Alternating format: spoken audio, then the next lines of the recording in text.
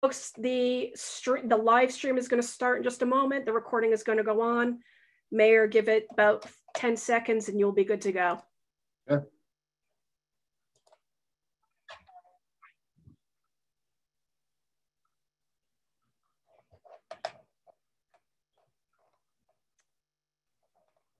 Actually, Mayor, if you can hold on just a moment, it looks like Jeff might be having an issue. Oh, Jeff, are you still okay? Jeff Miller, are you okay? You're muted, sir. Jeff, you're muted. It seems like I'm joining now, but they must have changed the software or made some kind of adjustments. I'm not sure, but I'm in now. Okay, thank you, sir. Mayor, Sure. when you are. I'm ready.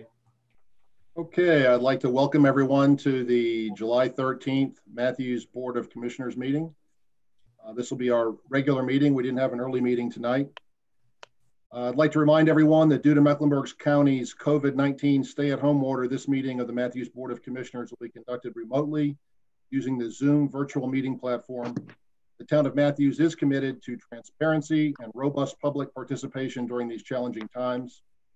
I'll remind the commissioners that when we vote on each item, it'll be by a roll call vote, meaning each member will be polled to individually state their vote for the record and also raise their hand or otherwise indicate visually how they're voting. So with that being said, we'll move on. Tonight we have Universal Society of Hinduism President Rajan Zed to give our moment of reflection. Mr. Zed, sir. Thanks, Mayor Higdon and the Board of Commissioners for having me. I shall be reading in Sanskrit from ancient Sanskrit scriptures, some as old as 1500 BCE, and then interpret in English. Om Bhur Svah Tat Savitur Varenyam Bhargo Devasya Dhimahi Dhiyo Yo Na Prachodayat. We meditate on the transcendental glory of the Deity Supreme, who's inside the heart of the earth, inside the life of the sky, and inside the soul of the heaven. May He stimulate and illuminate our minds. Astoma Sadgamya, Tamsoma Jyotirgamya, Mrityor Mamratam Gamya. Lead us from the unreal to the real, lead us from darkness to light, lead us from death to immortality. Tasmada Sakta Statam Karyam Karma Samachara, Sakto Hyacharan Karma Parma Panoti Purusha, Karmanyava Hi Samsiddhi, Mastita Jankadya, Loka Sangreha Meva Pi Sampashankar Tumrahasi. Strive constantly to serve the welfare of the world. By devotion to selfless, one attains the supreme goal of life. Do your work with the welfare of others always in mind. Om Saha Navavatu, Saha Nobnaktu, Saha Viryan Karba Bahai, Tejasvi Nava Dita Mastu, Ma Vidvisa Bahai. May we be protected together. May we be nourished together. May we work together with great vigor. May our study be enlightening. May no obstacle arise between us. Samni va kuti, samna hirdayani va, samna vastu vo mano, yatha vasu sahasti. United your resolve, united your hearts. May your spirits be at one, that you may long together dwell in unity and concord. Om Shanti, Shanti, Shanti. Peace, peace, peace be unto all. Om. Thank you. Thank you, Mr. Zed. We'll move on to agenda item number 3. We'll say the Pledge of Allegiance.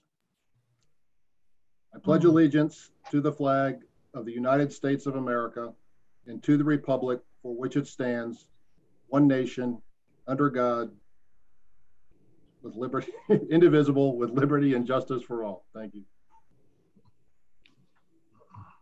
Before we move on to the next agenda item, I want to announce that we have a special guest with us tonight, former president and CEO of Novant Health Matthews Medical Center, Roland Bebo. Hello, Roland. Good evening. And it is my great honor on behalf of the governor tonight to present you with the Old North State Award, which is one of the highest awards that a civilian can be honored with in the state of North Carolina. And the little script at the top says, "For dedication and services beyond expectation and excellence to the great state of North Carolina, and on behalf of the citizens of this state, I," meaning the governor, Roy Cooper, "bestow upon Roland R. Bebo the Old North State Award." Congratulations, Roland. Well deserved, my friend. Would like to say a few words? I would. Thank you, Mayor. First of all, I want to thank leadership of the town, certainly starting with the mayor, both past and present. And I must say, I've just been blessed to be part of an amazing team at Novant Health Matthews Medical Center and all the partners within the community. As you know, it's great to be the face of something if everything's going great, and if it's not going so great, obviously it's still to be the face of the organization. So I do want to give a shout out to all the team members at Matthews Medical Center and the leadership team that spent 12 years there. And obviously the response from the citizens of Mecklenburg County and the utilization of our services at the hospital. So it definitely is my honor, and certainly very humbled to receive such an award. And as we said a few weeks ago, I was so fortunate not to only receive one key of the town of Matthews, but two. One certainly for myself personally, as well as for the medical center. So thank you, Mayor, for taking time out of the busy agenda that you have and running the town, and for this amazing recognition. I'll definitely remember it for the rest of my life. Well, fantastic. And I know I speak on behalf of many Matthews residents, and certainly all the people, officials from the town that are on this call tonight. We welcome you back at any time. I understand you're still in Charlotte right now, so anytime you want to stop by for a coffee or lunch or a glass of wine, you're always welcome. I always like to catch up with you, Roland. Best of luck to you. Thank you, sir. Appreciate it. Same to everyone on the call tonight. Really appreciate it. Thank you, Roland. Sir. Before we move on to the next item, I think I was remiss in not introducing the folks that are on the call tonight, so I'll go back and do that. We have Commissioner Dave Bland, our town attorney, Charlie Buckley, Mayor Pro Tem Renee Garner,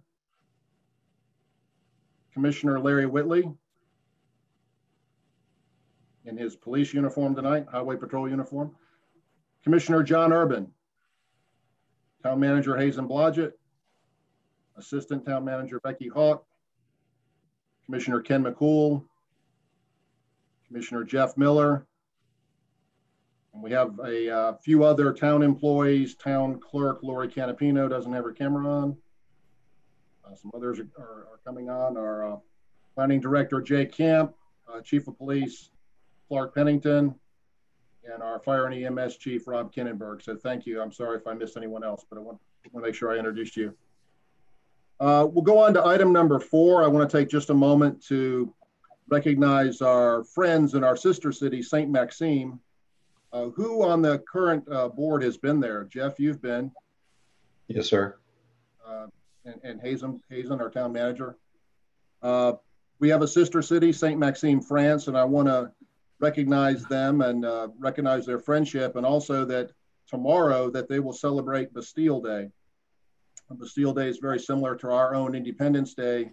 It marks the beginning of the French Revolution, when the people in Paris stormed the Bastille, which was a large fortress that had some political prisoners and gunpowder and ammunition and other things, and it kind of started the French Revolution. So we want to wish our friends in St. Maxime a very happy Bastille Day. I'm sure they'll have a lot of fireworks and parades similar to what we do here on July 4th. So wanted to pass along our good wishes. Next, I'd like to move on to agenda item number 5, present a proclamation in recognition of the Matthews Police Department. We are currently experiencing some very difficult times. There's a lot of racial tensions in our community and in the state and in the country. Also, with COVID-19, our police employees are under a lot of pressure, a lot of stress, and we wanted to make an effort to show our Matthews police employees how much we appreciate them and that we have their back and that they're great folks and we really appreciate them. I would like to give some credit here that we were looking for a public way to show our appreciation. It was Commissioner Urban that suggested a proclamation. I'm going to present this to Chief Pennington, and I had the great honor of visiting with all the shifts week before last, all the shifts of our police employees, and got to personally tell them how much we appreciate them. I want to present this proclamation tonight, and I just want any of our police employees that may be listening, as well as a chief, to know how difficult this was to write with 7 authors, because we went through several revisions of this, and I think we got it right, but our heart is in the right place. So I'm going to go ahead and read this, proclaim this to our community and especially to our police employees. Whereas we, the town of Matthews, Mayor and Board of Commissioners, recognize the important conversations about racial justice and the scrutiny of police department policies and actions that are occurring across the country. And whereas we know the Matthews Police Department stands firmly with us against racism, bigotry, and hate in any form. And whereas we support the Matthews Police Department's commitment to transparency and open dialogue, as well as ensuring safe and equitable treatment for all community members and police officers alike. Whereas Matthews Police Chief Clark Pennington has demonstrated this commitment by publicly responding and discussing the department's policies and directives related to these topics, including internal affairs protocols related to both compliant and disciplinary procedures, the Office of Professional Standards, including departmental training, use of force protocols and de-escalation techniques, and hiring practices, among other topics. And whereas this commitment to continuous improvement is further evidenced by the department's ongoing work to align all policies and practices with the Commission on Accreditation for Law Enforcement Agencies, CALEA, standards and 21st century policing strategies, including the planned formation of a Chiefs Advisory Committee. And whereas Matthews police officers demonstrate professionalism on a daily basis as they perform their duties with compassion, integrity, and respect for all citizens, the department is a model for other law enforcement agencies and a source of great pride for the entire Matthews community. Now, therefore, be it proclaimed that we, as the Mayor and Board of Commissioners, wish to publicly thank the men and women of the Matthews Police Department for the commendable service they provide to our community on a daily basis, and extend to them our sincerest support, respect, and gratitude for their commitment to making Matthews a better place. And myself and all the commissioners will sign this document, Clark, and officially present it to you. So thank you very much. Chief Pennington, if you would like to say a few words, you're welcome.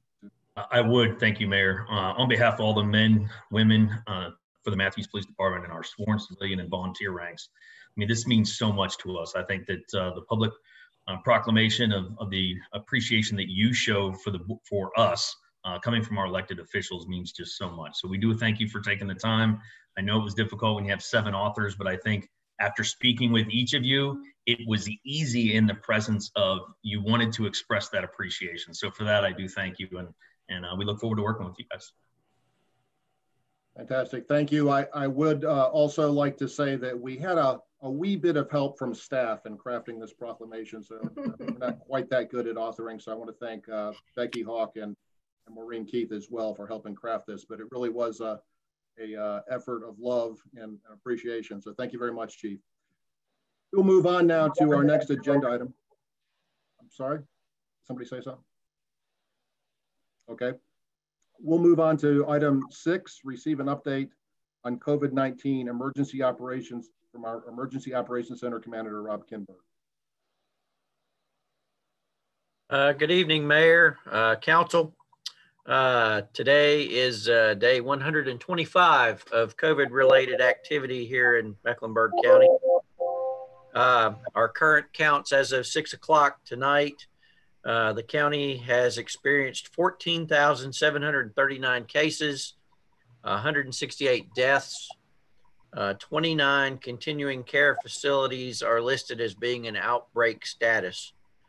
Over the last 2 weeks, we have seen both the good and the bad.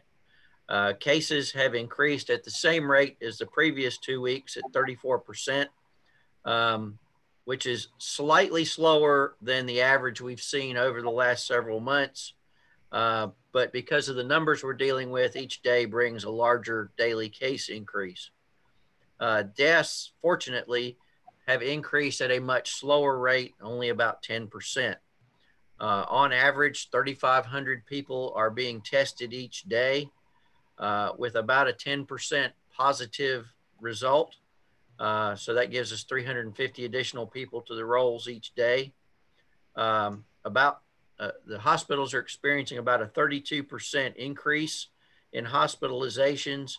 And on Friday, Atrium hit their peak number of COVID patients in residence at the hospital. The social distancing index for Mecklenburg County has seen slight improvement with the governor's mask order, which is a positive sign. Currently here in the town of Matthews, 113 residents are in isolation. Approximately 70 have been in isolation and have dropped off the rolls. Royal Park remains one of the facilities in outbreak status according to the state. Matthews, Charlotte, and Mecklenburg County did enter into a joint proclamation, which we'll talk about in just a minute, reinforcing the wearing of face coverings as a way to slow the spread of COVID-19. The counties, hospitals, and volunteer group, we refer to them as the VOAD, are working on a mass distribution plan for 2 million masks across the county, and Matthews has asked to be an integral part of that plan. On the downside, with increased testing, turnaround time for most tests have increased to 5 to 8 days, and test vendors are again asking the hospitals to prioritize their testing or their patients that are being tested.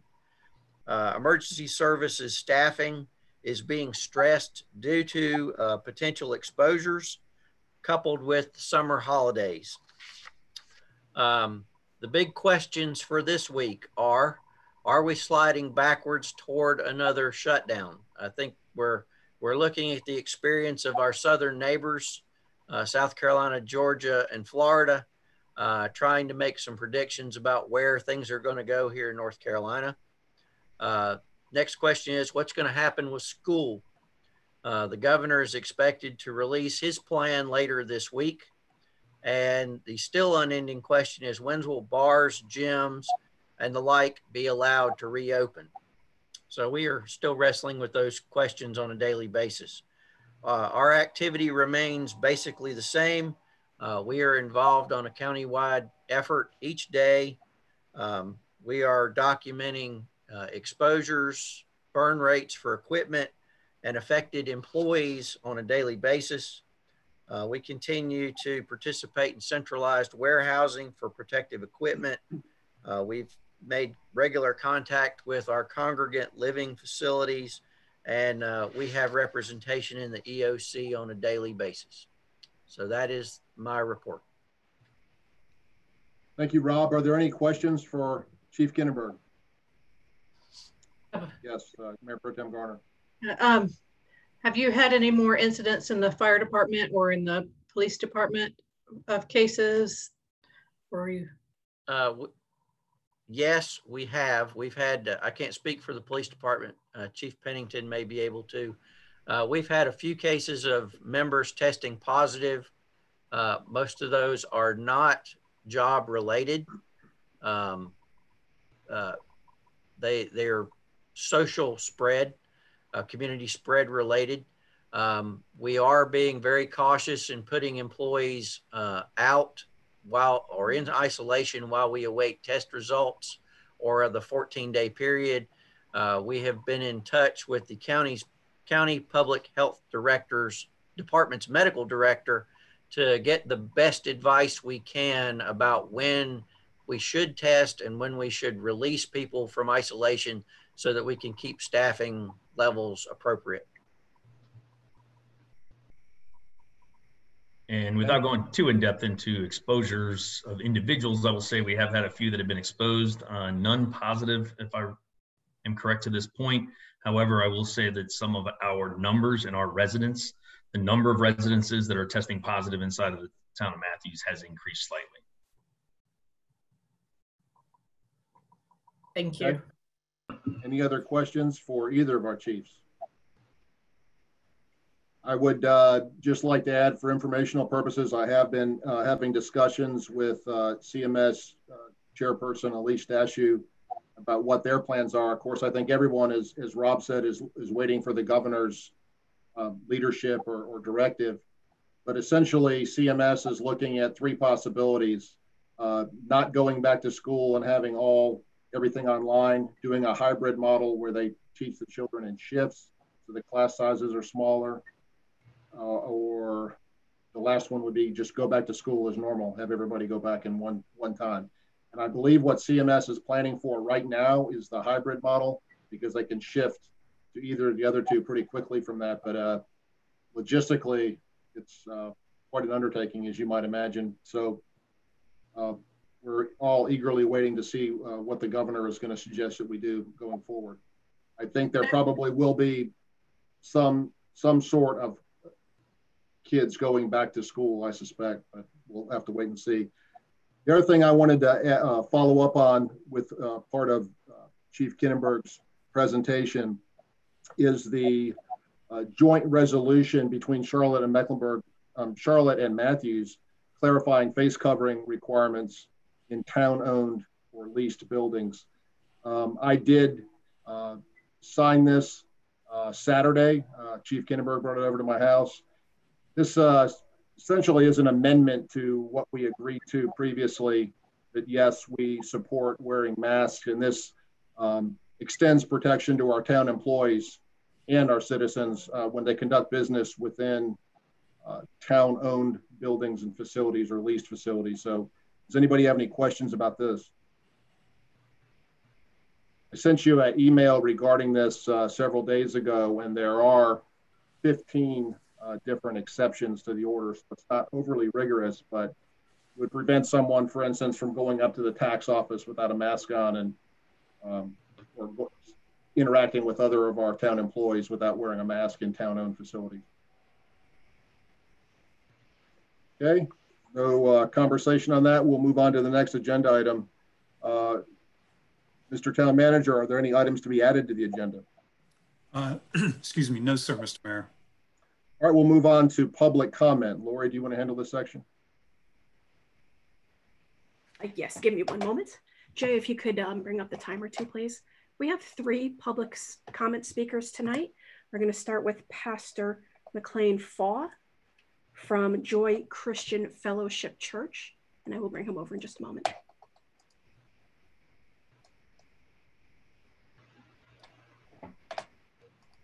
Lori, is the gallery view available tonight? I'm not finding it.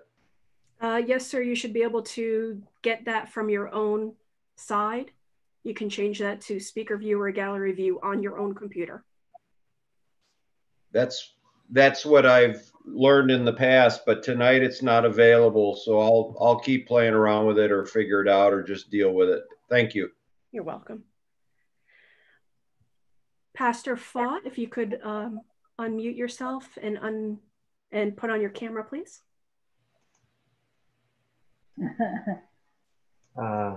If you're able to. I'm trying to get my camera on. It doesn't seem to be working. It's okay if you can't, sir. Lori, do you want me to display the timer on the screen? Actually, can you display the proclamation itself, Jay? Okay. I'm sorry, I can't seem to get a picture. That's okay, Pastor Faw. Okay, am I coming through? Yes, sir, we can hear you.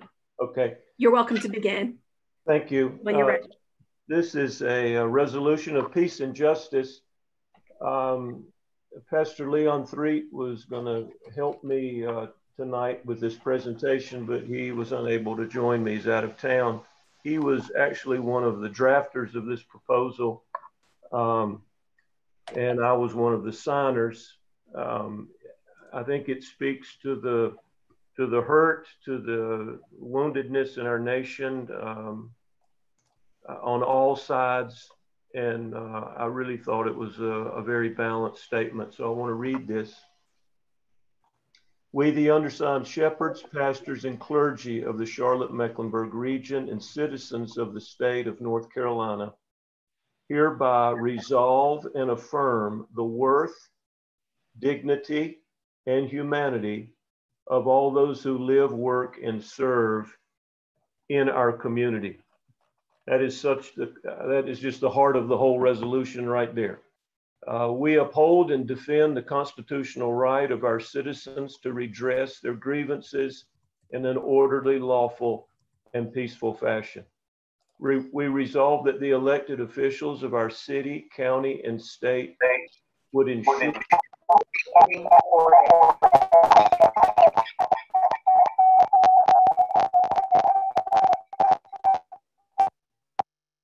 ensure and require that any and all protests and demonstrations be conducted in a lawful and peaceful fashion as to not recklessly endanger the lives and property of our citizens, nor needlessly jeopardize the safety of our law enforcement. We also resolve that those elected representatives would uphold and respect the liberties, speech, and rights of all the citizens with no biases or partialities to any given group or political persuasion. We further resolve and communicate our sincere gratitude to the law enforcement family for their courageous, selfless sacrifices in an earnest effort to ensure the safety and protection of all the citizens and their property in our community. We also determine that the law enforcement family is a vital, significant, and important part of our community and deserves our utmost respect and honor. We oppose any efforts, actions, or policies implemented by our elected city, county, or state representatives to defund law enforcement. We believe such efforts would needlessly restrict, limit, and hinder police from achieving their sworn duties of protecting and serving our communities, thereby diminishing the safety and welfare of our citizens. We, the undersigned, also resolve and affirm our unyielding commitment and devotion to all the citizens of our city, county, and state. The spiritual, emotional, and physical well-being of all the residents of our state and nation is dear to us and remains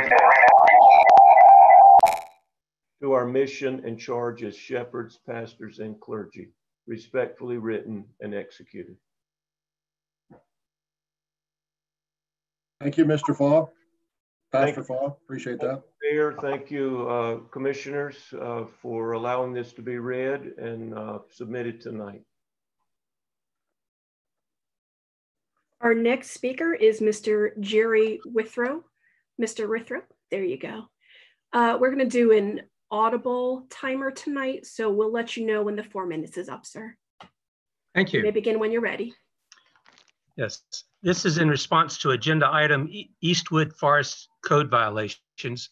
I spoke to the council last month about this. So my name is Jerry Withrow, and I am a property owner in Eastwood Forest in Matthews. So I want to thank Code Enforcement Officer Carla McCoy and Town Commissioner Jeff Miller for taking their time to meet with me at Eastwood Forest this past month. Mr. McCoy and Mr. Miller personally observed the deplorable conditions of several of the lots that we looked at together in Eastwood Forest. We discussed how the many fine people who do live in Eastwood Forest could benefit from getting these few junky properties cleaned up. I hope that Mr. McCoy's and Mr. Miller's efforts to correct the code violations in Eastwood Forest will be effective and will be supported by the entire town council. Not only will it benefit Eastwood Forest, but it will also benefit the entire town of Matthews. Those are my comments, and I think you'll hear more about the agenda item when it comes up at Eastwood Forest Code violations. Thank you. Thank you, Mr. Withrow. Okay. Our next speaker is Margie Owens. Ms. Owens is phoning in. Ms. Owens, yes, we are ready to go when you are, ma'am. Okay, I also, I appreciate very much anything that you could do, y'all could do for us down here in this Eastwood Forest Mobile Home Park. But it's just the people that live in here, a lot of them are good people, but then we got these people that just don't care. We're tired of all these empty mobile homes. They're just places where the drug houses, and the homeless people, but there's the people that always wants to go out and steal and you name it. And the people that's just, they're bringing all kind of clutter, just piling the yards up. They got cars and stuff. I mean, this one house in front of me's got like 4 cars out in the yard that's not even using the front yard, just sit there year after year. I mean, it looks so trashy. They don't know how to take their trash cans in. They sit out there on the side of the road the whole weeks at a time. Some of them's got 4 and 5 cans. You're not supposed to have but 1 of each. And they just don't care. I mean, they just so trashy. And it'd be nice if there'd be some rules could be set around here where people can start, cleaning up a little more, making it look nicer, for the people that do care in here. Now, anything y'all could do for us to help us out to get rid of all these empty trailers that people just, staying in and running out stealing and, doing drugs, and then the cars jumped all in the yards, and they go out, dumpster dive in and come home, bring all kind of stuff home. You would not believe the 3 trailers is just in front of me. It's got stuff piled all over the yards, the front, the back, where they just go and get stuff from them dumpsters and stuff, and then bring it and throw it all over the yard, and that's where it stays.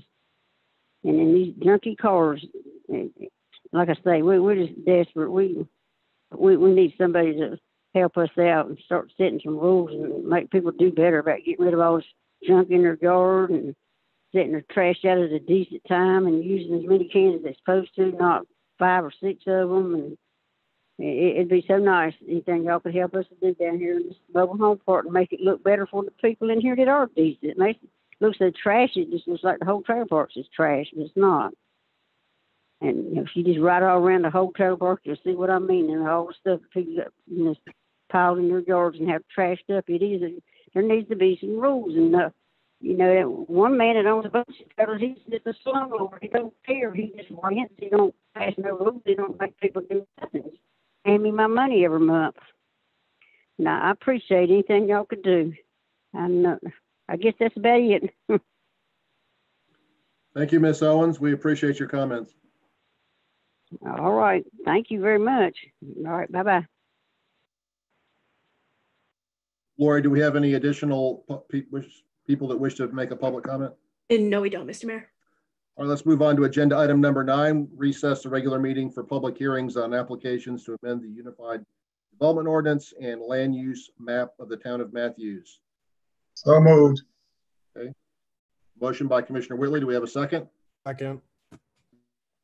Second by Commissioner McCool. We'll do a roll call vote. Commissioner Bland, how do you vote, sir? Yes.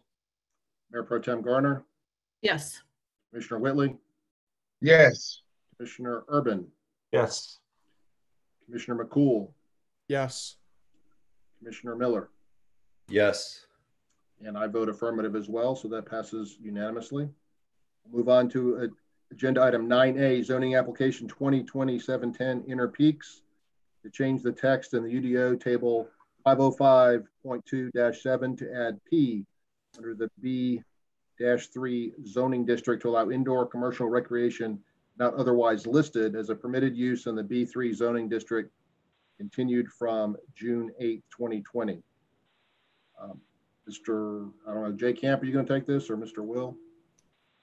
I'll be taking this one, Mr. Mayor. Okay. Good evening, Mr. Mayor, members of the board. Inner Peaks Climbing Center is requesting a change in the table of 505.2 to allow the use indoor commercial recreation not otherwise listed as a permitted use in the B3 zoning district. However, on July 1st, the applicant requested withdrawal of the text amendment application and at this time. Staff recommends that the request be withdrawn at this time, and it has been communicated that Inner Peaks will be pursuing this at a later date. Okay, I will entertain a motion to withdraw this application. So moved, Mr. Mayor. Okay. Motion by Commissioner Urban. Do I have a second? Second by Commissioner Bland. We'll do a roll call vote again. Commissioner Bland? Yes. Mayor Pro Tem Garner? Yes. Commissioner Whitley? Yes. Commissioner Urban? Yes. Commissioner McCool? Yes. Commissioner Miller? Yes. I vote affirmative as well, so that passes unanimously. That will be withdrawn. Thank you, Rob. Let's move on to 9B, zoning application 202711 Christ Life Church to change the conditions in that certain BHCD district located at 1641 Matthews Township Parkway and being the Christ Life Church property and further designated as tax parcels 193-292-23 and 23E to allow ballrooms, banquets, or meeting/catering halls as a permitted use. This also was continued from June 8th. Mary Jo. Good evening, Mayor. Good evening, board members. Yes, this application had been continued because of the applicant's concern with having meetings for, due to COVID-19. So this evening, we're moving forward with the request. They are asking for a change in conditions from existing BHCD to additional BHCD. The property is located at 1641 Matthews Township Parkway. You'll see the star on the zoning map. That is in front of Pace's apartments and adjacent to Aqua Tots and across the street from a portion of Novant Health. The building has a dry cleaner in it, and the rest of the building is an existing vacant building. It used to be the hub. Next slide, please, Jay. This shows you the aerial of the building, highlighted in red. Again, Aqua Tots and Premier Plastics is to the left, and then the apartments are to the back.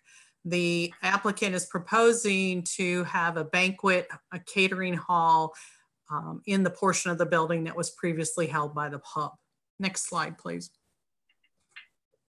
Again, this is the original site information that McLeod Investment Corporation had originally developed the 5.44 acres. First Watch, Aqua Tots Hub, and the dry cleaners are in there. And the existing building and parking will be utilized for the proposed new businesses. In 1993, the property was rezoned from R20 to BHCD and was a general development plan, and minor adjustments would be allowed, is what the original rezoning stated. Here's a couple views of the property. Again, the four areas where you see the glass to the left of the hub is where they'll be using. And the parking and site plan is also shown. Again, no changes to the layout of the parking or the existing building. Next slide, please. These are some proposed interior plans for serving, catering, and banquet halls. These are different options that the applicant may propose on the interior. Zoning has no control as to what happens on the interior. The only concern we have is with parking. Next slide, please. Retail will continue on the parcel as the dry cleaner. All landscaping, screening, and required buffers shall meet the ordinance if there's any additional requirements that need to be submitted. The request is the change in use to ballroom, banquet, or meeting hall, catering hall. The table of permitted uses is attached at the end of this presentation. Staff has highlighted some additional ones that we feel should be removed from the table of permitted uses. The applicant went through these uses originally and crossed off the ones that they felt they did not want to have left on the use chart. Next slide, please. And the development is in accordance with the land use plan. It's the streetscape will remain. They're preserving the mature trees that are along there. promote mixed-use development and plan business parks, and this fits that, and prohibit strip commercialization. So they're not adding to any strip commercialization.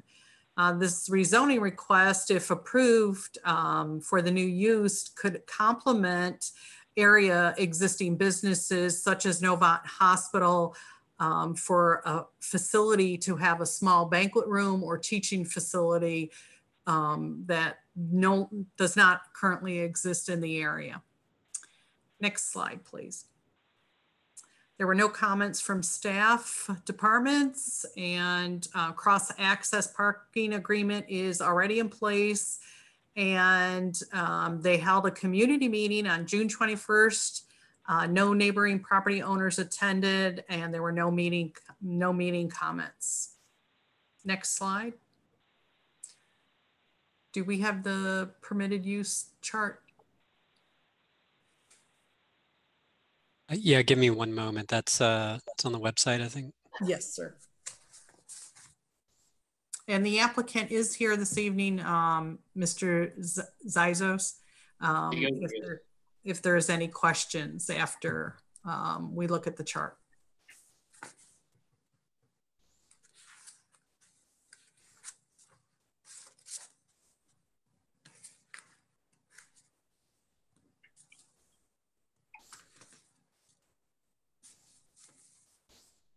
Mary Jo? Yes. While we're waiting to bring up the permitted uses, et cetera, you said it's shared parking, so there's no concern. I'm familiar with that area, and there's no concern with the parking requirements, correct? Correct. The layout, there's 37 parking spaces in that lot. So they could have, just a second, 100 seats easily, because there's one parking space per 3 seats on that. Okay, and are they responsible at all? I saw in some of the notes about the landscape buffer along the parkway. They're not responsible for changing any of that, correct? Correct. There's nothing that needs to be changed. I did notice last week when I was there, there was some dead limbs or a dead tree around the area. But other than that, no, there's no additional landscaping that needs to be installed, if that's what you're asking. Thank you. Thank you. We need a caterer or a banquet hall in Matthews, so it sounds like a good use. Yeah. So on this first sheet, if we can go to the table of permitted uses, this is what the applicant presented, and this does not show what staff also recommended. So telephone exchange, down under offices and services, staff has suggested to cross that off. Okay, that is there. All right, it's just not highlighted in yellow. So I believe this is all current then, with what between staff and what the applicant has suggested be removed from the table of permitted uses under BH for that property.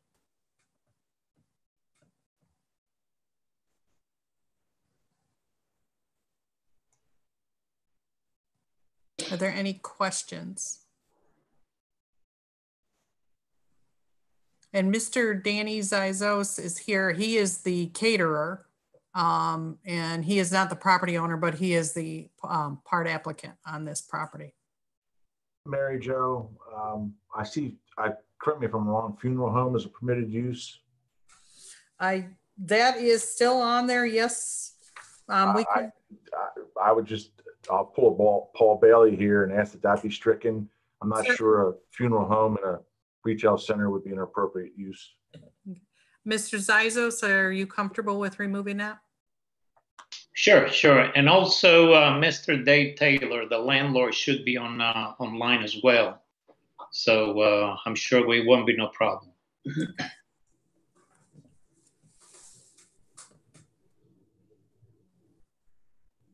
there's any other questions, please speak up, because at least in presentation mode, I'm not seeing everybody. So, what's the difference in a brew pub and a microbrewery? It's the size of the building and capacity that they can produce. Okay, and then I think it struck off sales of alcohol, but then brew pub is allowed. So is there a conflict there, or?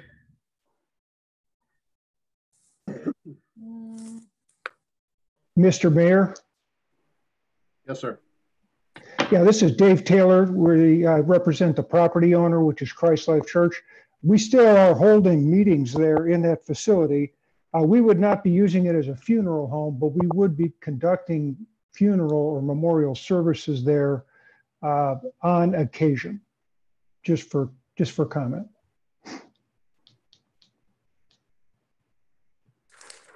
It would not be a mortuary, in other words. I think that's Commissioner Urban's intent. I presume, is that correct, John? That is correct. So yeah, we wouldn't want a mortuary there, but be fine to have some sort of service or something. Yes, sir. Thank you. Getting back to Ms. Garner, yes, there is a conflict there. So if you would like to possibly have the brew pub stricken, because they both go under the prescribed conditions for the same 506.45 of our UDO. I guess one question, if it's a caterer and then in the design there's a bar, if it's an alcohol bar, I understand that that would be the caterer's license. Correct. I don't want there to be a conflict between all three of those, I guess is what a... Yes.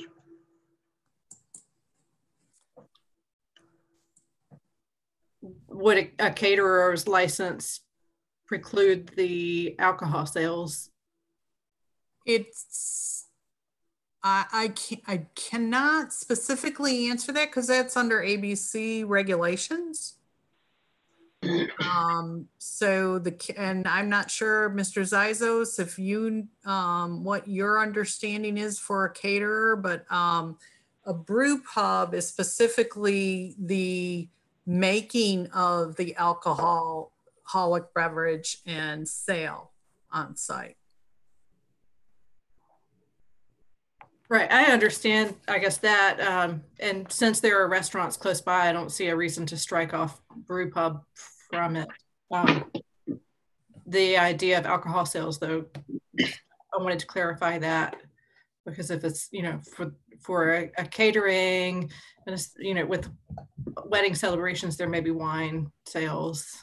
I'm not sure, but I just wanted to clarify that before we do anything. I want to comment on that. I'm only going to be doing what the ordinance allowed me to do. But as far as, having a bar and serving liquor before or after, that's not going to happen. This is just going to be a family banquet facility.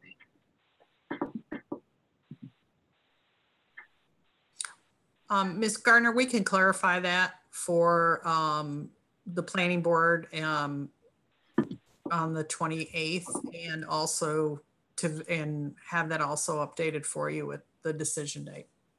Okay, thank you. You're welcome. Thank you. Hey, are there any other questions? John, I have one.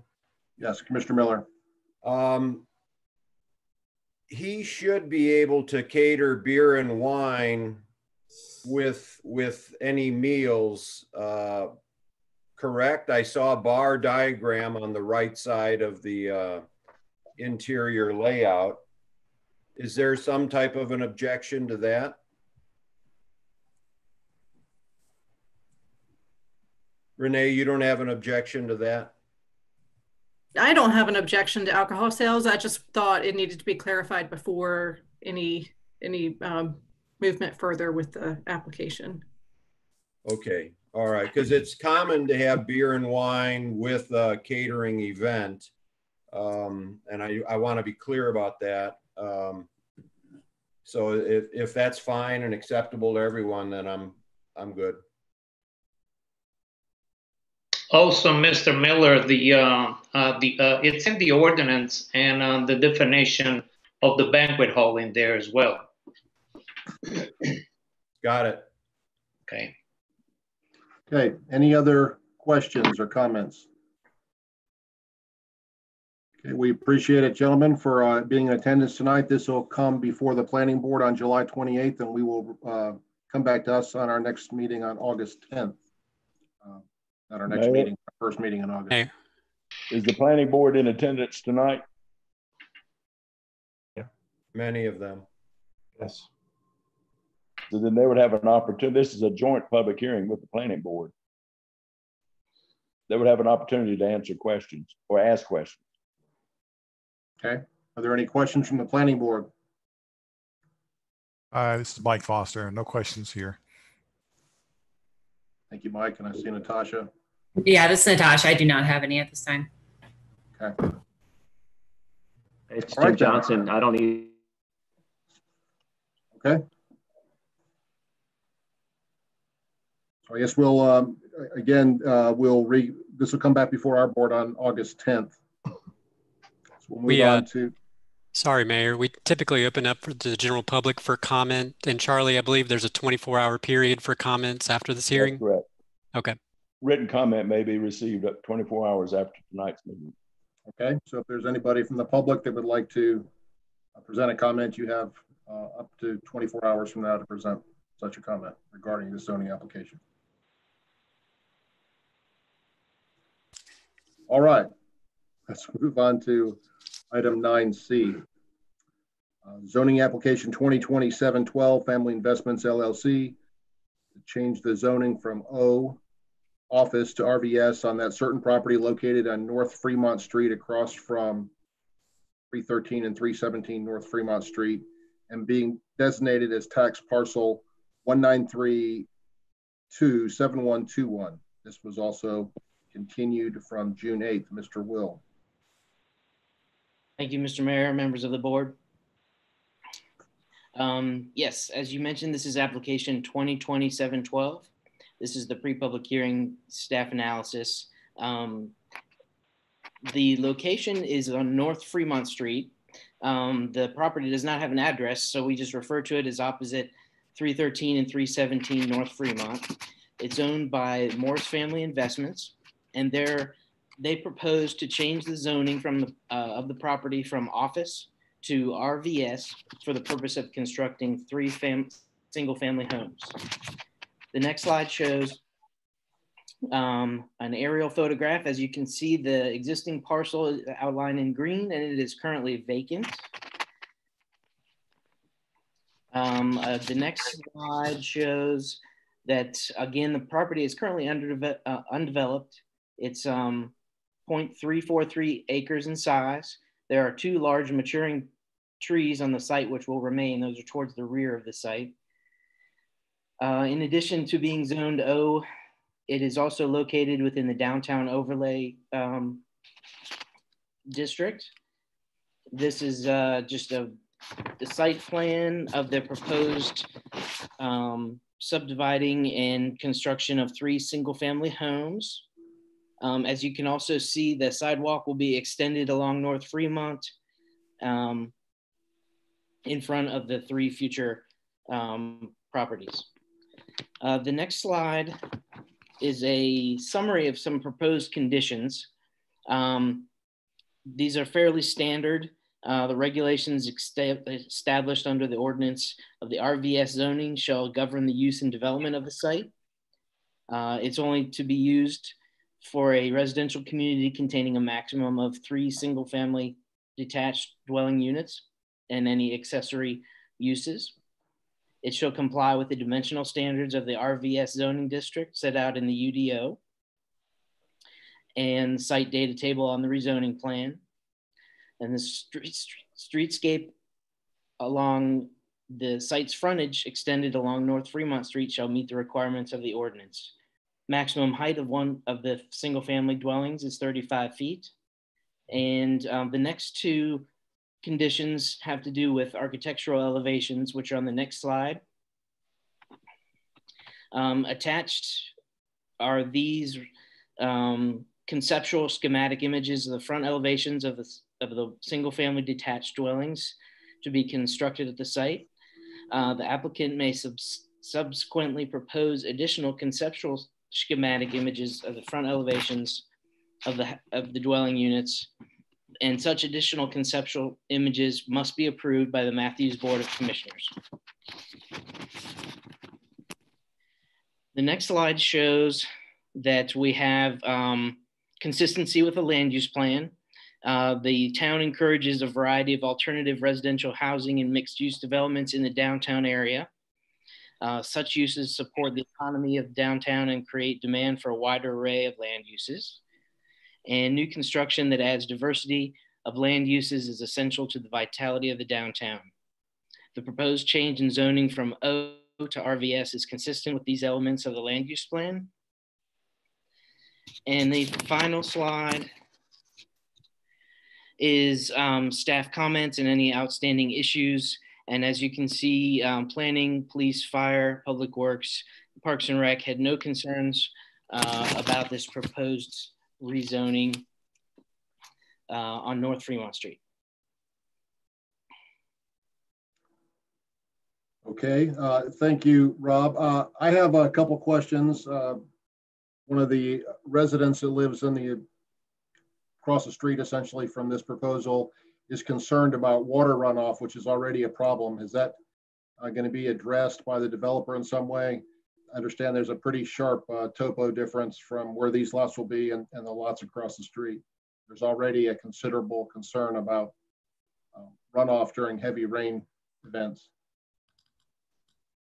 Yes, and if I recall correctly, that was something that was brought up at their community meeting, and the developer has engaged a civil engineer to assist with the design of stormwater, and we will also be coordinating with the town engineer.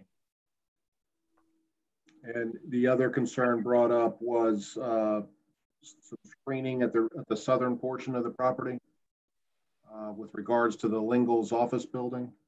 Not sure where that is on here.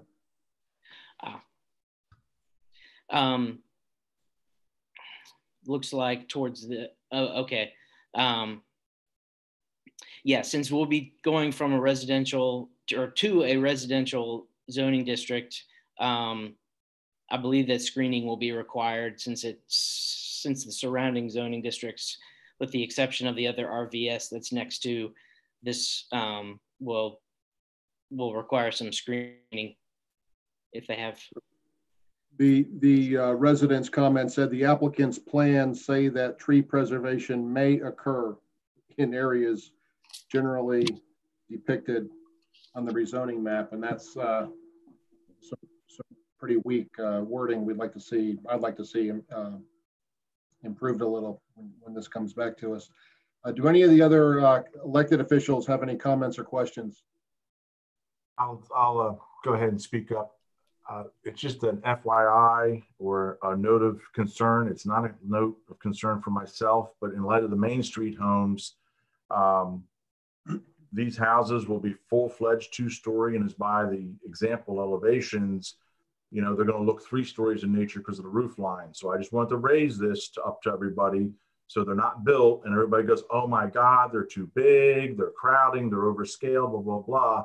I would just ask the developer keep that in mind, you know, unless petitioners don't have a problem with it. But these are 2 full stories with gable-end roofs. Everything across the street is 1.5 stories. So it's a difference in scale. My opinion, though, is because they are across the street, it is not as detrimental as they are when they're side by side. So I just want to lift that up so we don't have that aha moment 9 months from now. We have any other questions or comments from the commissioners? I have a question. It says, to the RVS expands the alternative style housing. How does this expand alternative style housing in the downtown area? That's a good question. I believe that, let me check my notes. I think the whole street is RVS due to the smaller lot sizes. It was an infill project a few years back. So they wanted to be consistent with the rest of the street. Most of it, I believe, is due to the smaller side lot lines. Yeah.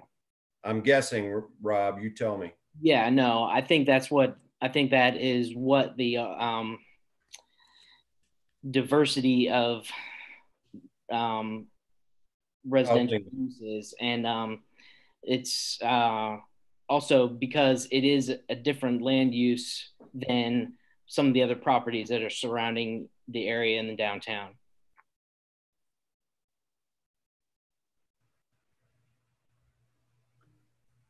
Okay. Any other questions from commissioners? Comments? Okay, hearing none. Does the planning board, anybody in the planning board have any questions or comments?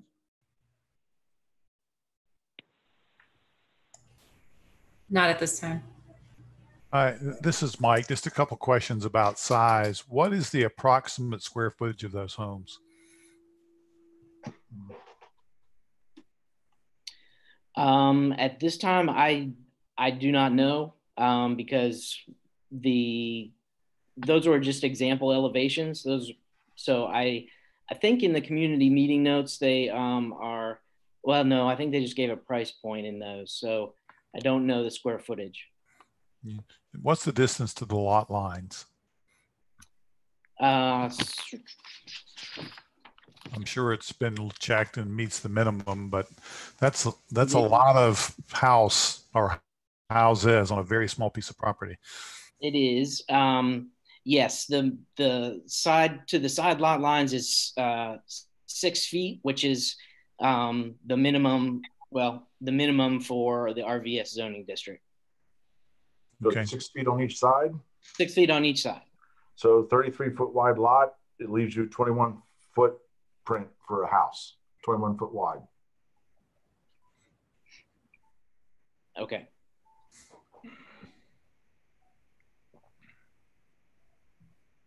Anyone else from the planning board have a question for Rob? I understand the applicants are here. Would the applicants like to say anything? Dick, are you unmuted? Dick Morris? It's Paul Jameson here. Hey, guys. Dick, are you unmuted? You need to unmute yourself. Okay. Am I unmuted now? You are. We can hear you. Good.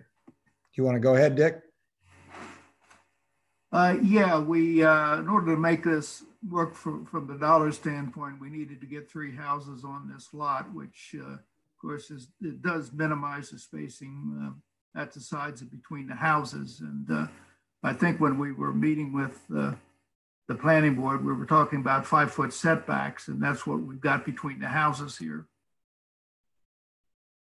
5 foot with each house, so it's 10 feet between the houses. And square footage was somewhere between 22 and 2,400, right? Yes, 2,000 and 2,400 is what target. 2,000, 2,400. Do you have a copy of the project that we completed in Waxhaw to put up, Jay or Lori? I hadn't submitted that with the application. Yeah, I've got the images that Rob just shared. Let me see if I can find those. Give me just a moment. Paul, while we're waiting on that, the price point was mentioned. What is the price point going to be on these homes? 425 to 450. Okay. It's a little hard with those pictures, John. I think to your point, to get a true proportion. I think they came out to be about 25 feet wide. Was that right, Dick? 24 to 26 feet, something like that? I think so, yes. I think 2 of them are laid out of 26 and 1 of them is laid out of 28. We haven't really gotten into details on the floor plans or designs until we get by this zoning process, obviously. Right. The pictures that you're going to see when they come up, the houses were approximately 24 feet wide, 1,839 square feet each, with that same 5-foot setback. Paul, I do not have those on the website. Did you have a presentation you wanted to give? Because I apologize, I can't find those on the web. I had submitted that all with you with those pictures, and I don't know at this point. I guess I can go back to an email and see if I can find it. Hang on. For the rest of the board, we did build 6 houses in downtown Waxhaw, about 2 blocks off the main street. And as Paul said, they were a little over 1,800 square feet. The setbacks there were also 5 feet between the houses, and it turned out quite nice. I think everybody out there is happy with it. Had any of the have any of the commissioners gone to see that project? I know that all the neighbors had gone to see it and were very pleased. Jeff, did you drive out, Jeff Miller? No, I did not see the project in Waxhaw other than the photographs of the homes themselves, and they were nice. I do have one question while I'm on. I heard 6-foot side yards and I heard 5-foot setbacks. Which is it? If we're talking about the side in between houses, is it 5 and 5 or 6 and 6? I'd like a little clarification, please. The way it's drawn, it's 5 and 5. Thank which you. Is what we used in Waxhaw. Okay. Okay, Paul, I've got it. Just bear with me here.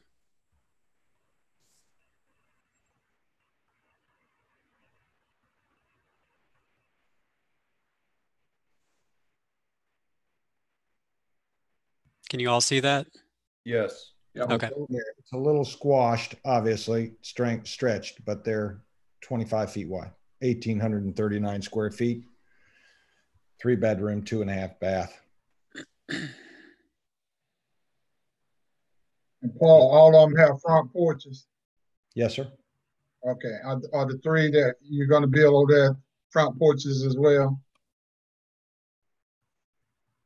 Yeah, I would assume that there'll be some front porch. Of course, we've got a front entrance garage, which is going to take up some of the front of the house. But I'm assuming that we would have some at least partial front porch. Whether or not it'll go clear across the rest of the house, we just haven't gotten that far yet. Yeah, Commissioner Whitley, the project in Waxhaw had a rear common drive. So I got you. Actually, in the rear, we felt it was beneficial for this to have a garage, and the best way to do that was to put a front load garage. I think that puts a real premium on, and look wise keeps and minimizes the cars on the street. Paul, are those garage? I'm sorry. Is that a tandem garage, Paul? It's single car. No, single car, but is it tandem and you pull 2 cars in back to back? No, single car. Yeah, one. John, car. you asked my question. I'm sorry. Yeah, it's 1 car. Yep. Mayor, I have a question. Another question, please. Sure, Commissioner Miller, go ahead. Paul, I noticed that the footprint of the build of the house was towards the front of the lot line, and the back of the lot was substantially large. In other words, the backyard, which is to the bottom of 1, 2, and 3, I'm assuming, seems large. Couldn't those houses, couldn't number 1 and 2 be staggered back slightly if 3's got a tight corner, and balance them out a little bit more, and maybe offer up a front porch if that's a desire? You know, one of the things we learned in Waxhaw was that is to build it to a certain specification before you sell it, because once they start to make changes to it, pretty soon you're building a custom home and a non-custom home price point. Mm-hmm. And I think one of the premiums that we've found as a result of not just the COVID, but of the market is 2 things. Number 1, every home needs some sort of space for an office. I think that's the future of the real estate market. I think you got to have a home office, I think, to exist going forward. The second is outdoor living space. And I think, Jeff, our thought process is that outdoor living space is now just as much of a premium as indoor living space. So the reason the yards, Dick and I felt we wanted to make sure that they were as generous as they could be was because I think people have a real desire to have some type of outdoor entertainment space that is somewhat private. If they want to put a privacy fence in between or any kind of screening in between, the front really doesn't offer that. And if you look at the neighborhood, no one's really hanging out on any kind of a front porch at all. All the other houses consistently don't have front type porches. They're small and more decorative. So we wanted to make sure there was benefit in the backyard. Does that make sense? Sure. I mean, many people prefer a rear deck or a patio and some type of an enclosure. So I understand totally. Thank you. I'm assuming, Paul, that we're going to get a list of materials that you're going to be proposing for the exteriors. Yes. I have a question too. Recently, we looked at that College Street and talked about putting in if there needed to be curb and gutter added to it. Is that a requisite for this street as well, or was that something that, or stormwater drainage, or is that something that has already been decided isn't necessary for this property? No, I think there will be curb and gutter. I think that's something that Jay indicated that either he would like or was necessary. So we're planning curb and gutter. Yeah, I can add on to that, Dick. Commissioner Gardner, I just wanted to reiterate in our staff report, there was an error in the staff report in that we did not reflect the comments from the town engineer. Susan does have concerns about stormwater runoff. We have relayed that to the applicant. Their site designer should be working on a solution at this time. So that does kind of echo the comments from Mr. Sumner across the street. So that's an item that definitely needs to be addressed before this project can come up for decision next month. Daniel Esteban with Stantec is on. If you have any specific questions for him. Thank you, Paul. If you want to bring him in. Was there a conversation about sidewalk as well? There will be sidewalk. Be sidewalk, yes. All right, that's really important to me. Thank you. It'll be 1 foot wide, John. Sidewalk's a sidewalk. I can take anything I can get. Our big decision is how to tie it in with the one to the north there, because it dead ends into a telephone pole. Do we have any questions for Mr. Morris or Mr. Jamison from the board or the planning board? Just one more question. It could be for Mr. Morris or Mr. Jamison. When you come to the planning board with this on the 28th, are we still going to be conceptual, or are we going to actually see pictures of the homes with more specifics about what you really want to do on those lots? Well, Paul can react to that, but I think that we were not going to get into the specifics of what we were going to build beyond saying that there would be similar in appearance to the Waxhaw houses and the three that we presented with the application. We haven't gone further into more detail about what we're going to build until we got by the zoning process here.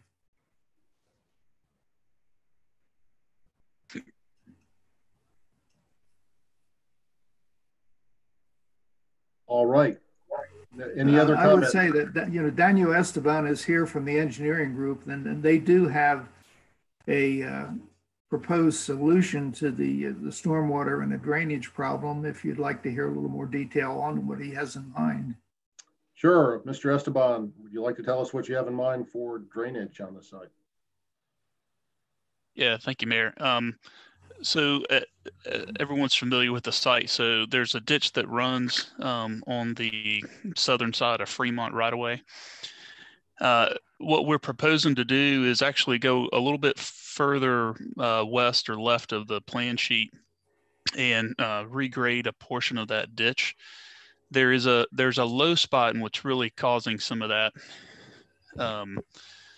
drainage here. Is there's a low spot right at the curb and gutter, and it doesn't at the end of the existing curb and gutter, so it doesn't allow that water to run down the curb and gutter, and further down Fremont, there's 2 existing catch basins. So the proposal is to regrade that ditch and then put dual pipes in it. And it's, since we don't have a lot of cover there and it's really flat, we're proposing to put 2 8-inch pipes underneath the sidewalk and the driveways, and capture the runoff that comes from the driveways into that piping in the ditch system. So the intent is to not let that water sheet across the Fremont Road and onto the adjacent properties there to the north. There's also there was some mention and discussion about, the larger areas in the back, great outdoor living space. It's also an area too that we can do some water quality and some infiltration. So hopefully we'll be reducing some of that water that's rushing off and over the streets, so we can contain that on the southern side of the homes. And Mr. Esteban, these plans will be included in your application? They will, yes, sir. And Mayor, just to clarify, earlier it was brought up by one of the neighbors, and we met with all the neighbors and they asked about the tree that lined the commercial building. On the one side, there's a line of trees. If you note at the note from our site plan, those trees will be taken down. The 2 large trees will remain. It is very unattractive, and really, I don't know that they're really called trees. I think they're just overgrown somethings. But those will be coming down, and whatever required zoning or whatever required screening will be there, will be put there in its place.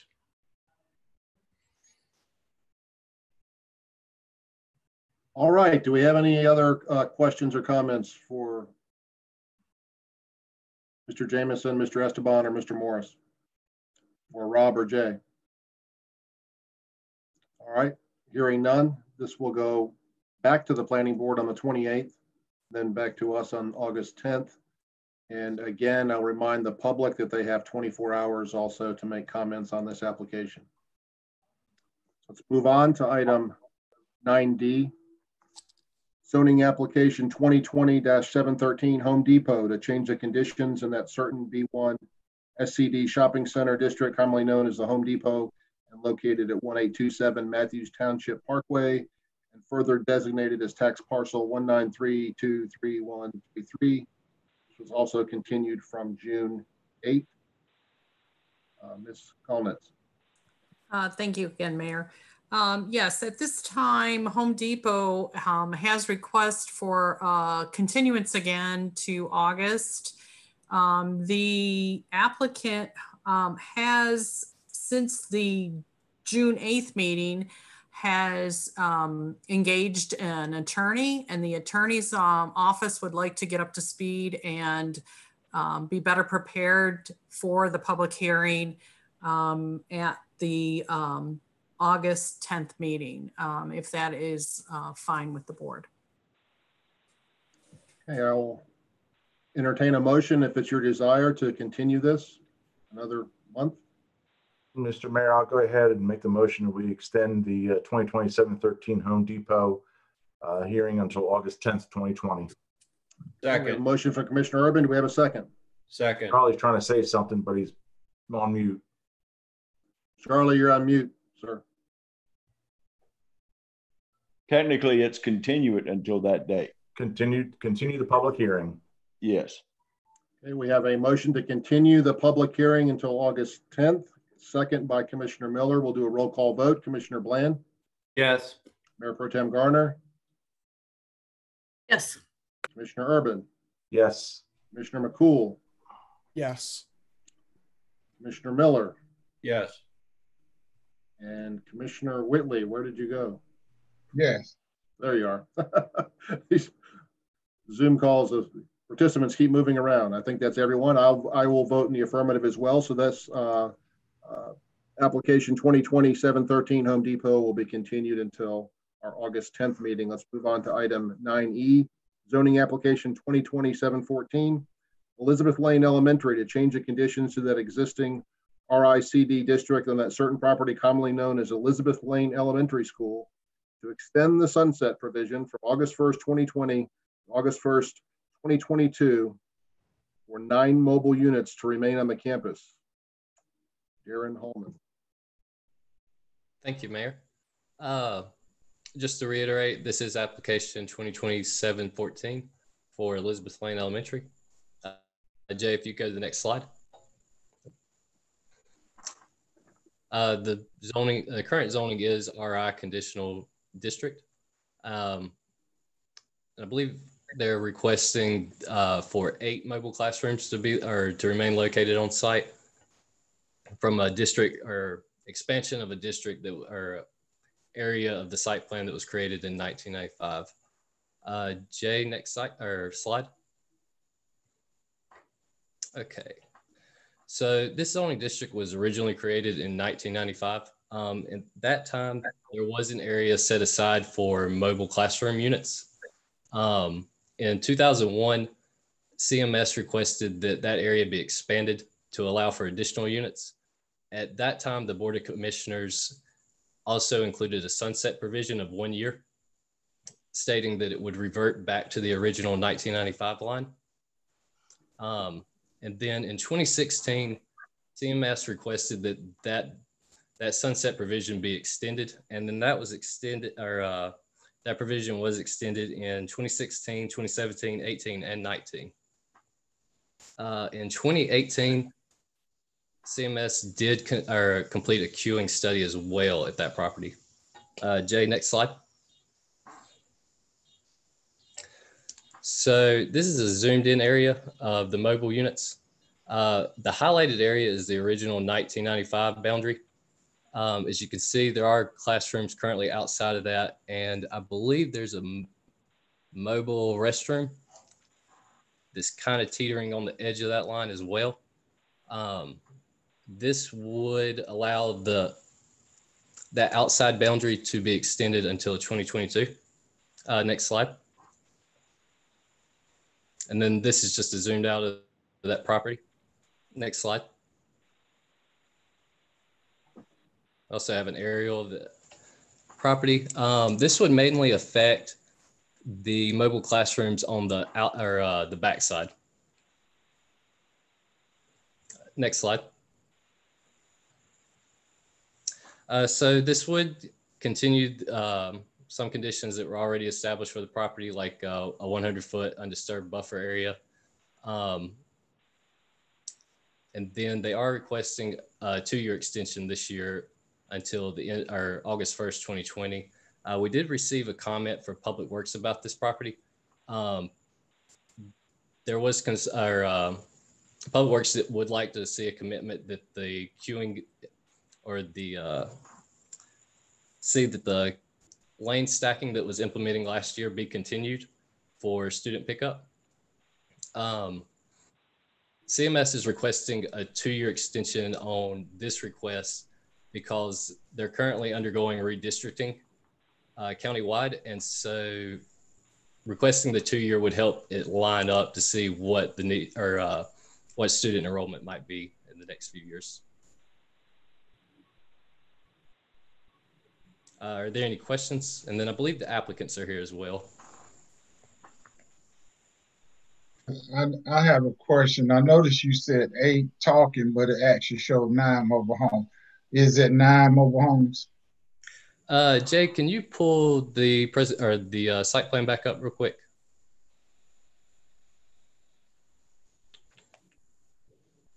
Yeah, I noticed that at the end. So go at the one, near the last one is where it showed 9 in your conditions. Right. So I'm only seeing 8 outside. Go to the next slide down near the end is where it was. Right under the, it was the very last slide. It was that top condition. It said 9. Right there. Yeah. I only counted 8 currently outside of the boundary. I may have been counting that mobile restroom as well too. Okay, thank you. Would the representatives from CMS like to say anything?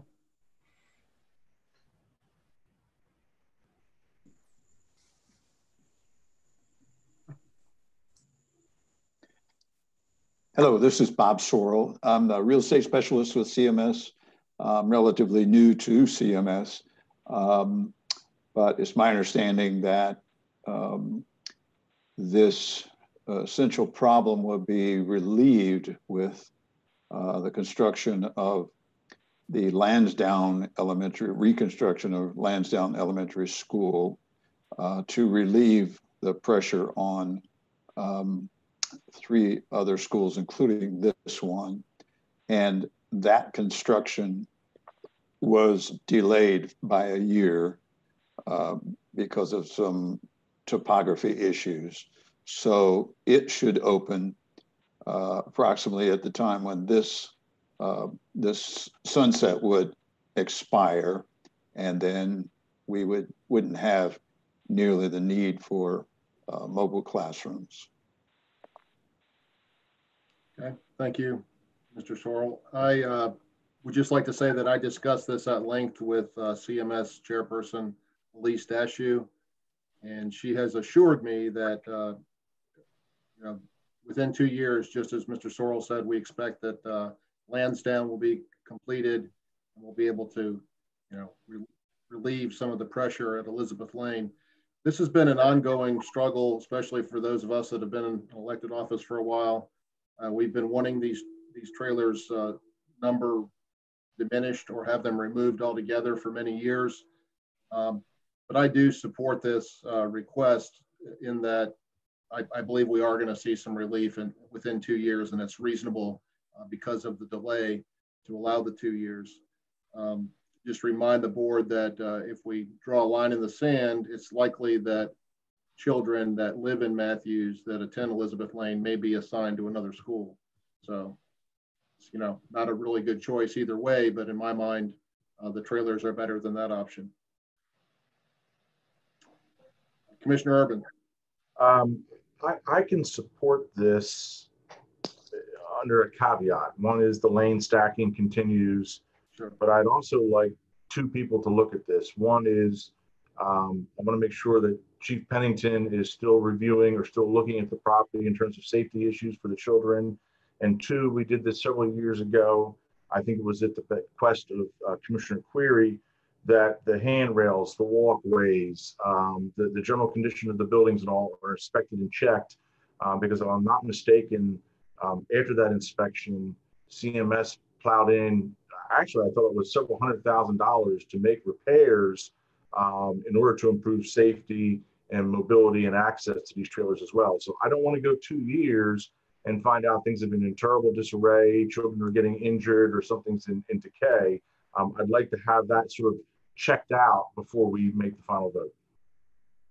Those are excellent points, Commissioner Urban. Are there any other comments or questions for either Darren or Mr. Sorrell from the town board? Commissioner Bland.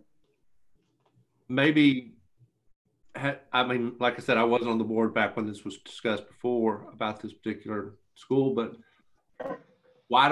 has there been any talk about enlarging this school? It looks like there's a lot of vacant land around this piece of property. Why can't we just enlarge the school as opposed to, has there been any discussion of that?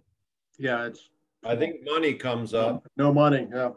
Funding has been an issue. And one of Commissioner Bland, one of their comments was also, we talked about how it's sort of a fingered type school. Commissioner Urban suggested walling it in, and they said that it would overwhelm their cafeteria and auditorium capacity, and we couldn't quite understand that if the people in the trailers or learning cottages, as they're referred to, are already eating there. But there's a technicality in the legal system and or policy on how they handle that. I was just curious. You know, it seems like that's been a problem for a long time, and seems to me that there's an obvious solution, but maybe they're wanting to build back in closer to down to the Charlotte side, but I mean, they're going to make a huge, maybe build a school down there, down the road, or, I mean, maybe this is something, you guys talk about, we want to have a good relationship with them, but maybe we need to talk to them and see if that might not be a better solution that can be fixed a lot quicker than what they're trying to do at Lansdowne. I think it's going to take a multi-pronged attack, and we really need to be lobbying the county commissioners who hold the checkbook. CMS really doesn't have the money, the county does, so got to get them to release the funds. But I share my distaste for trailers as much as anyone. I went to South Mac High School and took classes in trailers, and seen trailers become a legacy that have lasted 40 and 50 years. So we do want to see them eliminated at some point. But I think the other point is it's not only Matthews that has trailers. Almost every school in the county has trailers. There's very few that don't. But it's certainly our wish to ultimately get rid of them and build brick and mortar classrooms like we're used to, and not have kids in learning cottages, which is a kind of a funny euphemism for that. Are there any other questions or comments? Yes. I'm a little late joining you all. I am so sorry. I'm Tricia Stewart. I'm the assistant principal at Elizabeth Lane. And my daughter had a baby 3 weeks early a little bit ago. So I was scrambling to get here. But I just wanted to take a minute and address any questions you have about Elizabeth Lane. I think I might have come in on that conversation. Well, I know that Commissioner Urban mentioned a commitment that you would have to do the double stacking that was started to alleviate some of the traffic over there. We hope that you continue to do that. And, yes. I don't want to put words in Commissioner Urban's mouth. You want to talk about the safety issues, John? Well, I mean, it was two-pronged. I mean, I know Chief Pennington was out there and looked at the situation. There was some, we had said we would provide the cameras and pay for it, and that kind of went by the wayside, and CMS said we'd do something else. And we know how the security camera issue went with CMS in that scenario. So I want to make sure that our chief of police feels that our children are being well secured and protected at that campus. In the same light as we did several years ago, I want to make sure that the walkways and the handrails and all the structures out there are in sound condition and are not in any decay or deterioration. Like I said several years ago, we brought that to the attention of CMS. They found some funding to go ahead and make those repairs, because I don't want to see any injuries out there because of split rails or someone falling off of something, or decks in disrepair. Yep, I can speak to both of those things. So each learning cottage now has the wide peephole, if you will, on the door, so that when the teacher looks out, you have a wider swath of what you can see. The cameras are in place for out there. They are working well. We can monitor those from inside the building. We are committing to, let me back up. CMS came in last summer and they updated all of the wood that was in disrepair. They put down rocks where the gravel had kind of washed away from the rain. So that's all been repaired. They add an additional exit from the learning cottages onto the track and playground area to alleviate the funnel effect during the event of a fire or a fire drill, which makes exiting the learning cottages much quicker than before. And additionally, we had some of our learning cottages enter the building through a different door at the end of the 5th grade hallway, which also made the flow of children much more efficient and conducive to moving quickly. From a traffic standpoint, we don't plan on changing anything with traffic this year. Once we got into the routine last year with the double stacking, we found that it worked great. We got a lot of consistent compliments from people in the neighborhood about how much better it was for traffic out on Elizabeth Lane and 51. So we want to make sure we're keeping our neighbors happy, and the bus drivers were able to work with it, and we just flipped the way the buses pull into the slots, and that allowed them room to swing when they came in, and there were really no issues after that. I will share with you that I'm not sure what the council's plan is for providing extra duty for officers to come and sign up to help with morning and evening traffic. That was really instrumental in helping everything work well. But I can tell you that under the proposed Plan B of returning to school, it is going to take every person we have to do temperature screenings and keep kids 6 feet apart and all of the other requirements we're going to have to follow. So this year more than ever, I would think that it would be crucial that we have some officer assistance out there to help direct the traffic. I want to allow Chief Pennington to address that, but I also want to acknowledge him for being very active in providing a solution for helping with the double stacking and making that a much safer experience. He did a great job, him and his staff. But Chief, would you like to address the extra help? Well, the only thing I will address in that is that we're going to need the commitment from the school board and CMS. That is funded through CMS. So that is not something that we can commit to in our current budget status to say we are going to commit the extra money if CMS is not in this as a partner. So I hear you. We're in it. We will provide that as we can with that off duty or that extra money that CMS pays us. That's how we fund it. So as long as CMS commits to the same partnership we'll commit to, we're in it. Okay, thank you. I've got a question for either Chief or Ms. Stewart. Could some of those roles be handled by volunteers? Is that allowed is that legal? So there is a state law that allows us to, if you will, commission a civilian traffic control officer, a TCO, and that's under the code. So we can do that. The issue with it is we have to provide a certain level of training. We've got to provide safety equipment. We've got to provide, pay, if you will, because it is a traffic control officer that falls under the auspice of the police department. So there are some insurance issues there. Now, I will admit some of my shortcomings in this last year. Hazen has been really pushing me to kind of come up with a process under this TCO concept. We just have not been able to settle on where it ends. But again, the way that it's currently operating is under money from CMS, and that's how we're paying those off-duty officers out there to direct traffic. And I would agree with Ms. Stewart.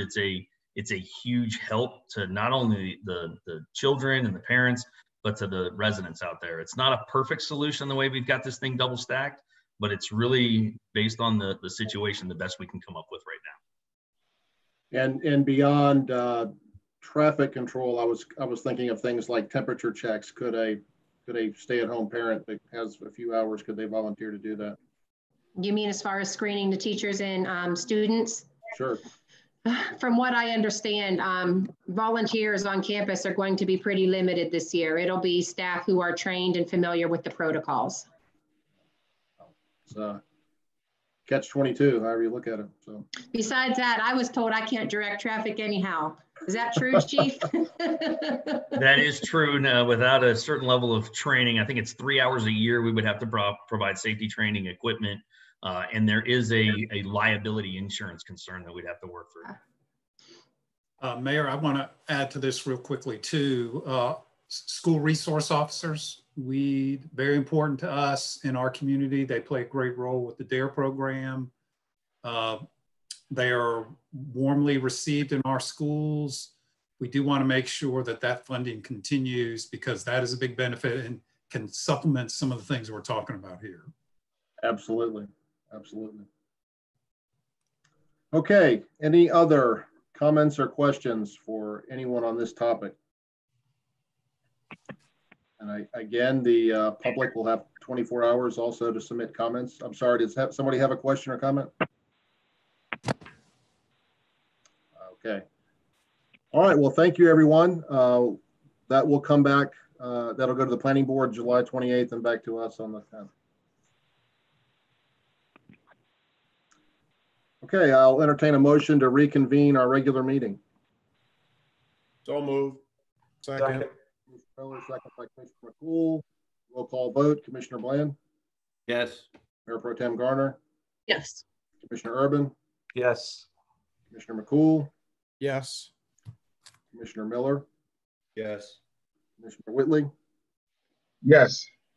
And I vote yes. So we now are back in our regular meeting, and we'll undertake agenda item number 11, planning and development business. Jay, do you want to introduce the planning board that are in attendance? Sure, I'd be happy to. We have our recently anointed chair, Mike Foster. So welcome, Mike. Well, he's not new to the board, but now the chair. Jonathan Clayton, Tom Dorsey, Natasha Edwards, Jim Johnson, and Carrie Lamson. If anyone else is in attendance and I missed you, speak up. Thank you. Let me just say we appreciate all the work the planning board does. It's probably it requires the most work of any of our advisory boards, and we really appreciate it. Let's move on to 11A, receive a report from the planning board from planning board chair, Mike Foster. Mike.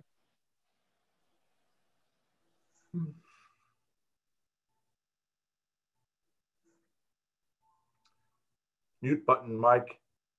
Mute button. Someday I'll learn. Apparently not tonight. Okay. I have the report from the planning board meeting of June 23rd, 2020. Two items were reviewed and have been forwarded to the town board for action. First item is zoning motion 2020-1, United Development Ordinance text amendment for outdoor illumination. Planning board members voted unanimously to recommend approval for the text amendment for outdoor illumination as it was presented at the public hearing with 1-foot candle at the property line of non-residential developments. The text was to be found consistent with the Matthews land use plan because it updated text language to match current technology requirements, and it provides additional definitions in order to assist developers in understanding the regulations. The text amendment was found to be reasonable because it promoted public safety through best practice standards. Second item was an administrative amendment for Creek Bend monument sign. The administrative amendment for the monument sign at the Creek Bend subdivision was unanimously recommended by the town planning board. The request was found to be consistent with the Matthews land use plan and the town's long range plan, as there was no significant impact to neighboring properties, allowed for subdivision signage, and has a positive impact to the adjoining properties. As a side comment, the planning board, I believe, unanimously also agreed that the knee wall with the new sign was a much better option for the entrance to the neighborhood than the two pergolas that had been originally presented and approved. And as Jay mentioned, our new members were in place, and that's the last meeting, and we had our elections with new officers. And that's all I have. Are there any questions from the board? Okay, hearing none. Thank you, Mike. Appreciate that. We'll move on to planning and zoning related actions. B1, motion 2020-1, text to change the text to revise the standards of outdoor illumination that Mike just spoke of. Mary Jo. Yes, as Mr. Foster said, the planning board recommended unanimously to keep the original text that was presented at the public hearing. And it says section 155-609.7.a, all new lighting installations and renovations to existing lighting fixtures adjacent to a commercial property shall show the intent to limit foot candle levels at property lines to 1 foot candle initial illumination. So they reviewed the 2-foot candles as requested during the public hearing by a commissioner, and they felt that the staff proposed changes should be left as is. So it's up to the board whether they want to go with the recommendation by the planning board or go to the 2-foot candles, back up to 2 foot. Okay, thank you, Mary Jo. Questions, comments, or motions? I have one question, Mayor. Go ahead, Commissioner Miller. Perhaps commentary. Called me old fashioned, but you know, when I was a kid, lighting used to be easy. You had a 25, a 40, a 75, and 100 watt bulb. You decide how many watts to put in a fixture. And that was an incandescent bulb. Then you have a CFL, and supposedly they're also measured by wattage. And then when you go to outdoor lighting, you have commercial lighting, and it needs to be dark sky compliant. It can't light up vertically or that you can't see the stars.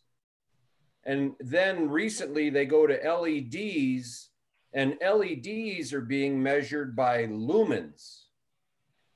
What's up with the foot candles? How many languages do we need to speak? Mary Jo, do you have a comment? All I can say is that that's how you measure the light is during his foot candles and the lumens. That's, you know, we've went to the technology expert, our engineer, and this is what has been suggested. And our old ordinance measured it as foot candles also. We updated it to have lumens be with the current technology. Jeff, the wattage is the amount of power required to run the light and not really directly related to how much light or brightness that actually comes off of it. But yeah, it does get very confusing. I agree. Mm-hmm. Have any questions, comments, or motions? Well, if everybody's slow on the draw, Mr. Mayor, I'll go ahead and make a motion that we approve 2020-1, that the requested zoning action as most currently amended is approved, has been found to be consistent.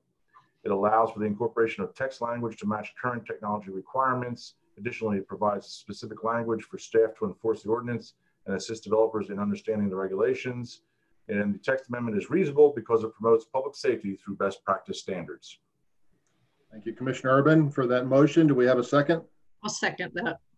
Okay, we have a motion by Commissioner Urban, a second by Mayor Pro Tem Garner. We'll do a roll call vote. Commissioner Bland. Yes. Mayor Pro Tem Garner. Yes. Commissioner Urban. Yes. Commissioner Miller. Sure. Commissioner McCool. Yes. And Commissioner Whitley, who, if you haven't heard me say how sharp you look tonight, let me say it again in that uniform. How do you vote? Thank you, sir. Yes, yes, yes, I do vote. I vote yes as well, so that passes unanimously. Thank you, guys. We'll go to the next one. Planning and Development Business 11B2, Administrative Amendment for Creek Bend Subdivision. Mary Jo.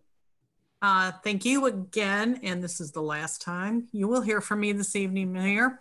The Land Investment Resources LLC was the original applicant for Creek Bend subdivision out on Idlewild Road.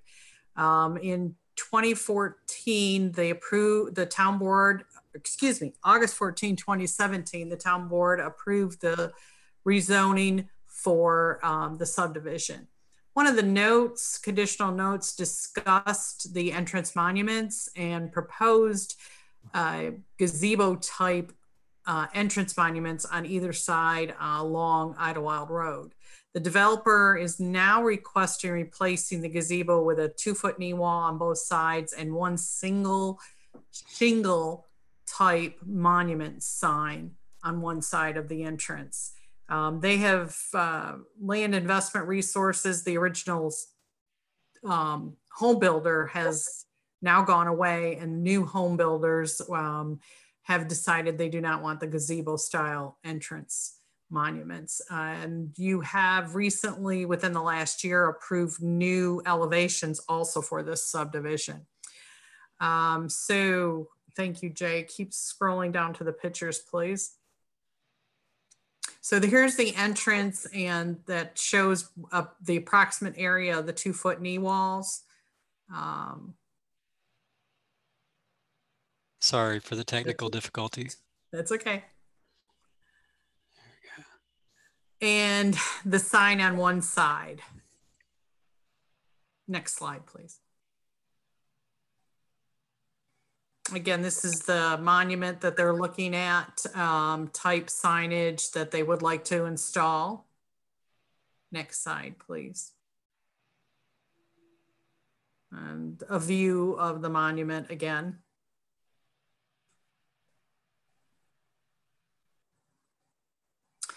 This shows what the original rezoning of 2017 showed that they were proposing to put at the front entrance, one of these type gazebo seating areas. The subdivision is only 29 homes. I can't remember exactly at this time. And out on Idlewild Road, which will be widened eventually, the new home builder felt that this is not a best use for finances to put this type of structure out there. Plus, they don't feel that this would be well used. Next slide. Again, here's a photo of what proposed would look like for the monument and signage. Next slide. And this is just the overall development. And there will be required landscaping along the road, sidewalks that have already been installed along Idlewild Road. I believe, I can't see all the participants, but I do believe that Mr. Hayes, the original applicant, is on the meeting tonight. If there's any other questions, again, it is the request to remove the gazebo style entrances to go with the knee wall and the monument signs. Okay, can we go off the presentation view? Thank you. Are there any questions? Commissioner McCool. Is there any way we can know what the color of the lettering on the sign will be, or what the sign would be? I just want to be sure it's not going to be like lime green or something, something outlandish. No, and we can't determine color when we approve a sign, and that has to be approved. Signage all has to go through staff to be approved. Okay. Okay, I seriously doubt they're not going to do lime green. Mary Jo, you said the applicant is here? Yes, Mr. Hayes is on. I see he is on the call. Okay, yeah, Mr. Phil Hayes. Sir, can you hear me? Mr. Hayes, can you turn your speaker or your mic on? Got it. Thank you. All right. Good evening. I tend to agree that gazebos along Idlewild Road would probably not get a lot of use, but have you considered moving at least one of such structures into the neighborhood as an amenity for those that live there? Sure, I'd like to address that. I want to thank you for letting me come back before you, and I'm sorry that this has to be a loose end that we have to clean up. We have a considerable amount of open space within this subdivision. Unfortunately, most of it is all within the floodplain. We looked at options for trying to move the gazebo or that similar type of structure within the open space areas, but it's not structurally permitted. We will have a large number of walking paths in the back of the lots in the open space, but that one particular item just doesn't have a place where it can reside. What we will have with our community mailbox is a covering over that community mailbox where people can stop, pick up their mail, not get covered or not be exposed to the rain while they're doing that. So that will be a structure that will be placed into an easement area. One of the issues in not having any common open space where we could provide a structure was that it would end up being in somebody's backyard, and we just didn't feel like that was a conducive situation. Okay, thank you, Mr. Hayes. Are there any other questions or comments? Mr. Mayor, Mr. Hayes, there's a note, maybe Mary Jo can answer this. There's a note on the drawing that's highlighted. It says frontage column and fence typical. Yet I'm not seeing how that plays into this signage. Is it something that dies into the signage? Is it being deleted? Or, I mean, what's the relationship between the signage and this fence that calls out? I'm sorry, I'm not, where is that note? Go to the it's the very bottom. Right below the berm planning, it says frontage column and fence typical. And the same note is on the north side of the page as well. So Mary Jo, you want to address that? I sure will, Mr. Hayes. So the original landscape plan that was approved showed fencing within the landscaping. It is my understanding that now the developer is removing the fencing, and so they will have to come back to staff for approval for a new landscaping plan, which I believe they are in the process of doing. Is that correct, Mr. Hayes? Yes, is the language in the note to recite it basically says the fence was an optional addition to the landscaping plan, which on the yes, on the rezoning. Yes, which we are now going to reconfigure the landscaping, hopefully make it much more creative now that we have a berm out front as opposed to the conditions that we originally thought would be there. So the fence does not seem to be something that makes sense with that new landscaping plan. Yeah, let me clarify, Mr. Urban. So the original rezoning, besides the gazebos, it also had a note that said it was up to the developer whether he put a fence in there in front along this Idlewild Road. So they have chosen not to. However, when the civil plans were approved, it showed the fence in the civil plans. So now they have to come back to staff to get it reapproved without the fence, to make sure they meet the landscaping requirements according to our ordinance.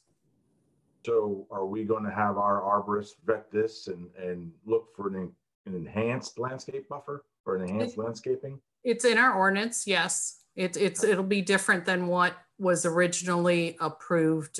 So the schematic and the rezoning was just pictures. It was just for, you know, for drawing's sake. It did not specifically meet our ordinance requirements, but when the civil plans came through, we did make sure it met our ordinance requirements based on the fence being in there.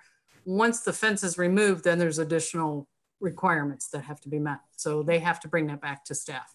Okay, I just want to make sure, because it seems like we were doing deducts and not getting anything for our deduct, including the pavilion, because a pergola or pavilion or whatever is definitely a more expensive element than this particular sign, which I'm fine with.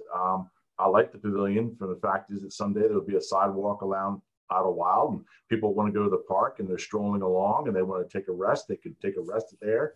But being that all as it may, I will look to Mary Jo and staff to keep the iron hot with the landscaping. Thank you. You're welcome. I think I detected a little bit of frustration in Commissioner Urban's voice and mine as well, because this is the second time these plans have changed on something that we voted on initially. So while I agree, I can go along with it. I'm a little bit frustrated that the plans keep changing on what we initially approved. Correct. That being said, would anybody like to make a motion?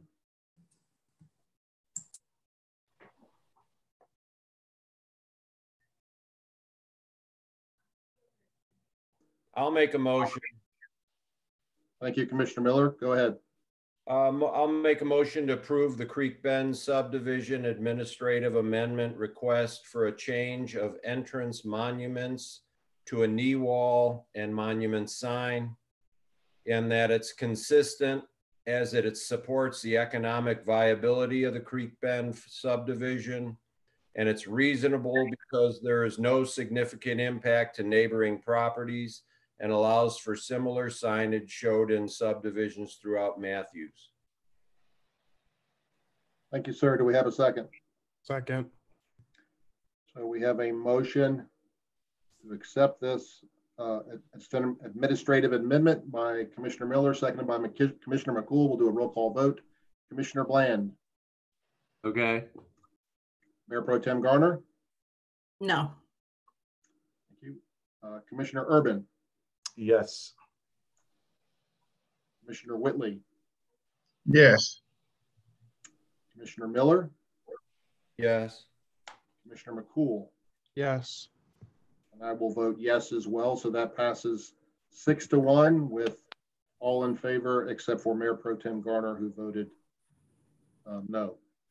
Thank you. Thank you, Let's board. move on to the next item. Discuss code enforcement plan for Eastwood Forest subdivision. Mr. Carlo McCoy.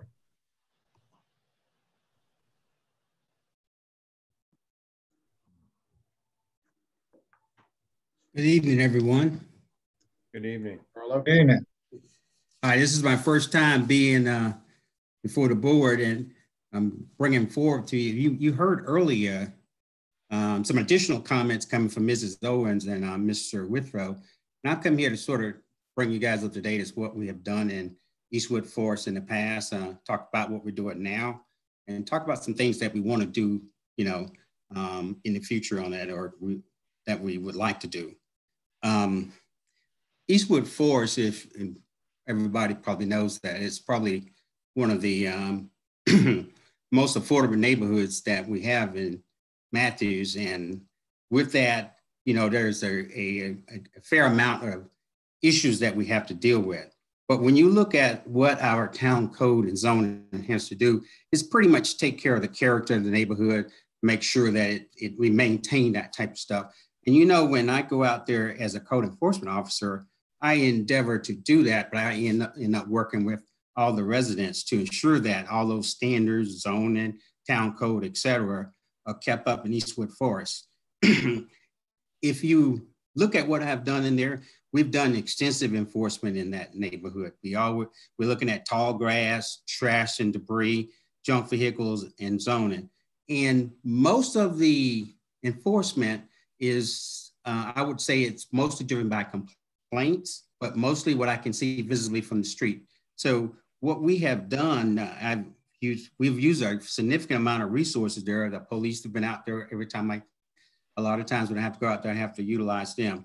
What you will recall is Mrs. Owens and Mr. Withrow said, Mr. Withrow made a comment on the June the 9th. He came back again tonight. And he and I met out there, and he's correct. We found a lot of things wrong out there. Trash and debris at the properties, which is a violation of section 9401. Junk vehicles in the front and rear of the vehicle. A lot of that stuff was behind the fence. Let me tell you about Mr. Withrow, though.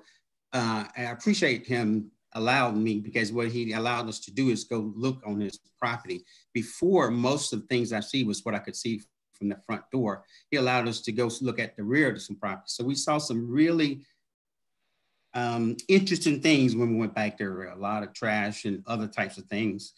Zoning violations that were back there, like sheds there were. Some were over the property line, some that were pretty close to the property line. Junk vehicles, you know, there were some of them in the back, and even in the front of the yard, sometimes the fence hide what we could see. What we are looking at, what I decided to do, I didn't just stop at the properties that he brought out to. I went throughout the entire Eastwood Forest, documented it. We got photos and other types of stuff, and we're going to be working with the property owners. That's what we need to do. We're going to be working with the property owners to bring them into compliance, you know, and if there are violations, if they're not fixed or anything like that, we plan to, you know, for instance, the civil penalties can be issued for any type of zoning violations. We're going to always seek some type of alternative if we can. I don't think this is going to be something we're going to be able to do in 30 days. It's a 60, 90, maybe even longer time frame that you'll be able to do this. Some of them got junk vehicles that's been there for a while. We're going to look at removing those and coming up with orders. The trash is going to be one of the big problems there, because there's trash on a lot of properties in there. So we're going to have to go ahead and do something with that. My solution with the trash is do something like we did in Crestdale. We had like a cleanup day or something. And we've actually had one, I wasn't there, about 10 years ago, cleanup day in Eastwood Forest. Have something like that. We provide the dumpsters. If we're going to help them, because again, it's our most affordable neighborhood. We need to, if we can, maybe let's look at having reduced landfill fees in case they do something that that will help them out. We are not going to be doing anything if the property owners all do what they're supposed to do. If they clean up, we don't have to go in and do anything. But I would think, based on what I've done in the past, we're probably going to have to do some things. And if they don't clean up, we'll come in there with whatever type of equipment and, you know, that we need to do that with. Okay. One thing I've done, though, that I started this process off by talking to all the landlords. There are about 4 of them that owns about 40% of the property. So I've sort of got their buy-in already, including the speaker that you heard earlier today. So I've gotten his buy-in to do that. And so we're going to go ahead, start cleaning up. We're going to have all the junk vehicles, we're going to have them move. Zoning violations were something now. I when I sent my notice of violation out to the property owners, I say, contact me. They started off, and they did. I've had about three calls already saying, hey, what do I need to do? So I'm already start working with, and that is the key, be able to communicate with them. So I'm going to continue to communicate with them. And we have some, what I call zoning issues, like sheds that are too close to the property line. Those we're going to have to work with them to bring those into compliance, probably a variance or something. I talked to one lady that was 74 years old. She said her husband built it 50 years ago. We're going to try to work with her to bring that in compliance by seeking a zoning variance. Now, if they don't clean up, I anticipate there's a potential that the town's going to, and I really, just like Mr. Whitfield says, we need to have the board, they need to understand what we can do, need to have their backing, because if they don't clean up, we're going to need to go in there and clean up. And typically when we do call it nuisance cleanup, liens are sort of placed against the property if they don't pay. I mean, we would do it at our, but it'll be at their expense, and we'll put a lien against their property.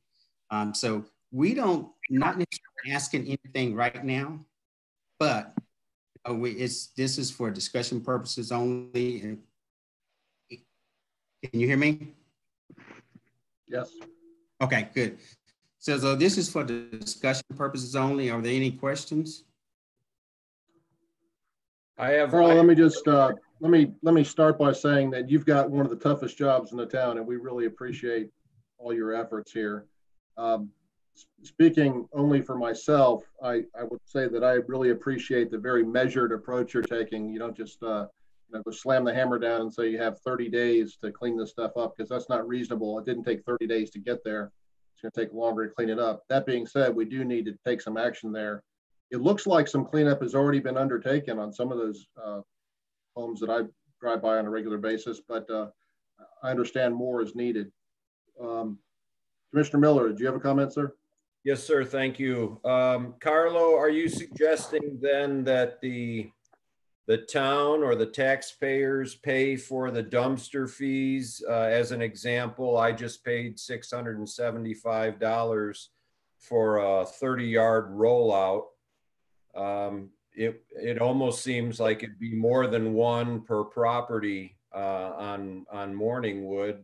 Is this something the town would pay for then?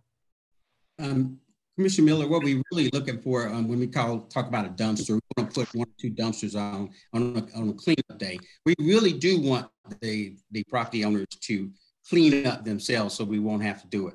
And if we have to go in, we probably won't be doing the dumpster. We probably do more of a heavy type of equipment. So you're talking about, let's say if we had to clean everything up, you're probably talking about 25 dump truck loads of stuff. That's the stuff that I saw, and probably a similar amount of hours there. So it's going to be a little bit different if we have to do it.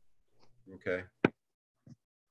Mr. Mayor, members of the board, Carlo come up with a very good plan, in my opinion, and he showed me some pictures, and it does kind of blow you away, really, the amount of junk. I don't know how else to say it. And I think, and Carlo has a very good reputation of working very well with people, being a very good communicator. But I do think if push comes to shove, in order to really get this cleaned up, we may need to expend some town funds. And then what we'll do is we'll put a lien on the property, and we have precedent with this. We've done this on property on Honeysuckle Ridge, and we've gotten the money back too, thanks to Charlie Buckley. But so I think it's time for action. I think Carlo and Jay have come up with a great plan, and we just wanted to give you guys a heads up to say, okay, it may cost some money to, as a last resort, to kind of push this across the finish line. Very good. Yeah, I'd like to see it cleaned up, but I do want to give those that live there an opportunity to clean it up themselves. And then if they don't, then Carlo, lay the hammer down. But we will be somewhat reasonable to give them some time to clean it up. Any other comments or questions for Mr. McCoy? Thank you, Carlos. Thank you. Great job. All right, we'll move on to agenda item number 12, the consent agenda. I'd like to make a motion that we approve consent agenda A through E5. Second. Okay, we have a motion To accept the consent agenda, items 12A through E5 from Mr. Whitley, a second from Commissioner Miller. We'll do a roll call vote. Commissioner Bland. Yes. Mayor Pro Tem Garner. Yes. Mr. Urban. Yes. Commissioner Whitley. Yes. Commissioner Miller. Yes. Commissioner McCool. Yes. I vote yes as well. That passes unanimously. Thank you. Move on to unfinished business. Receive an update from NCDOT regarding South Trade Street culvert. I believe we have Mr. Littlefield, PE from NCDOT here with us. Yes, and Brian Davis should be on. He's a resident engineer for U5804B, and he'll be providing the update. Okay. Hey, how are y'all doing? Good. We're wanting that bridge done. Yeah. I know you do. As do I. So I appreciate y'all. Excuse me. I appreciate y'all having me on. Hey, I appreciate Hayes in inviting Jeff and myself on to tell you a little bit about what's going on at Trade Street and how we move forward. This slide here shows a shot of Trade Street as soon as we turned it into the current pattern that we have now. To your right is Brenham Lane, and you're looking back towards downtown. Next slide, please. The project overview. This project was to provide, just to bring everybody, all the board members up to speed. We were to do improvements from just north of Chapin Lane all the way down to just south of Marquee Place. There was we will widen Trade Street from 2 to 4 lanes from Chapin to Weddington, and then extending the 4 Mile Creek box culvert to both the east and west sides, and we were also building head walls for the future pedestrian culvert and a future pedestrian path. And we're also adding bike lanes and sidewalks to complement the bike lanes that we already have. Next slide, please. Project delays. Yeah, I'm sure everybody wants to know, what in the world's taking so long.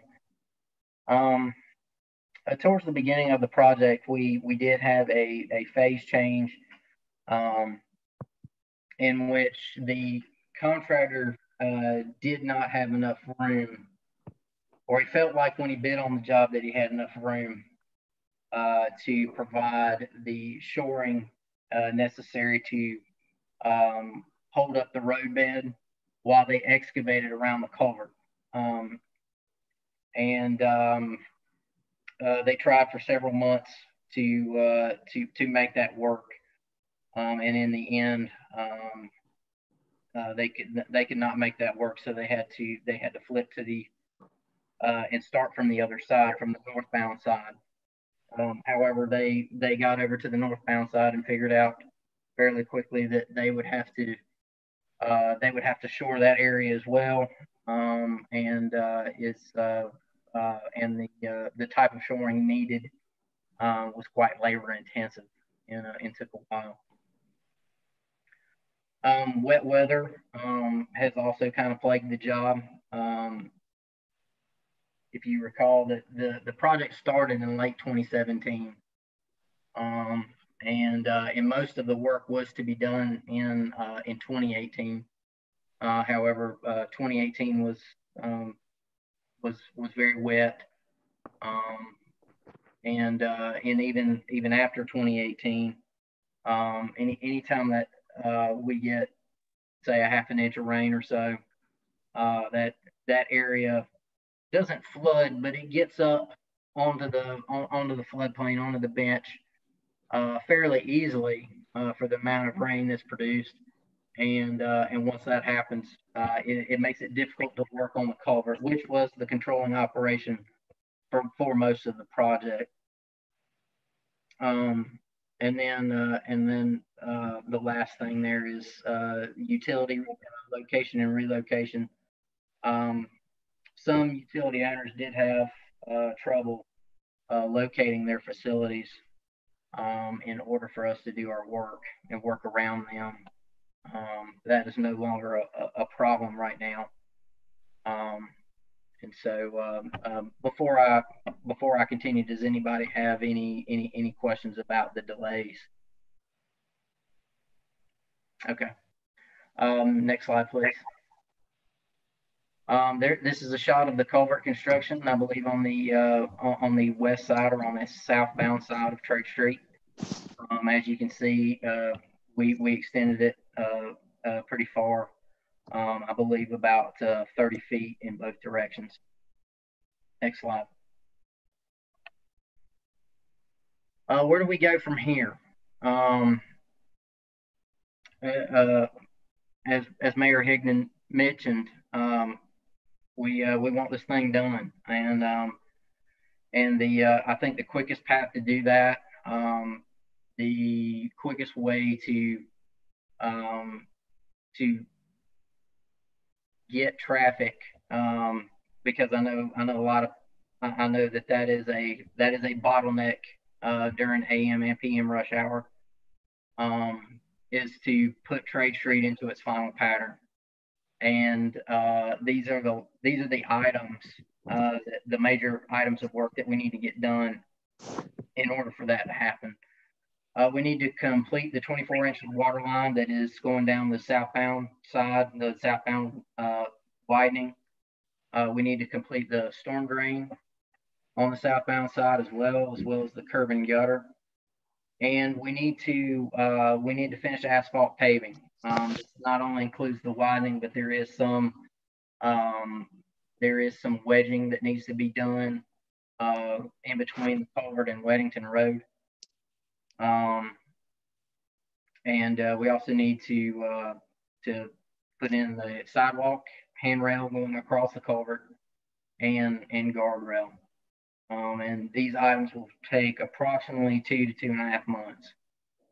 So we're from now. So we're probably looking at the somewhere between Labor Day and the middle of September to put traffic in its final pattern. Next slide, please. Work to be done after shifting to the final pattern. We have a 16-inch sewer line that is probably the controlling operation of the project, or be the longest item.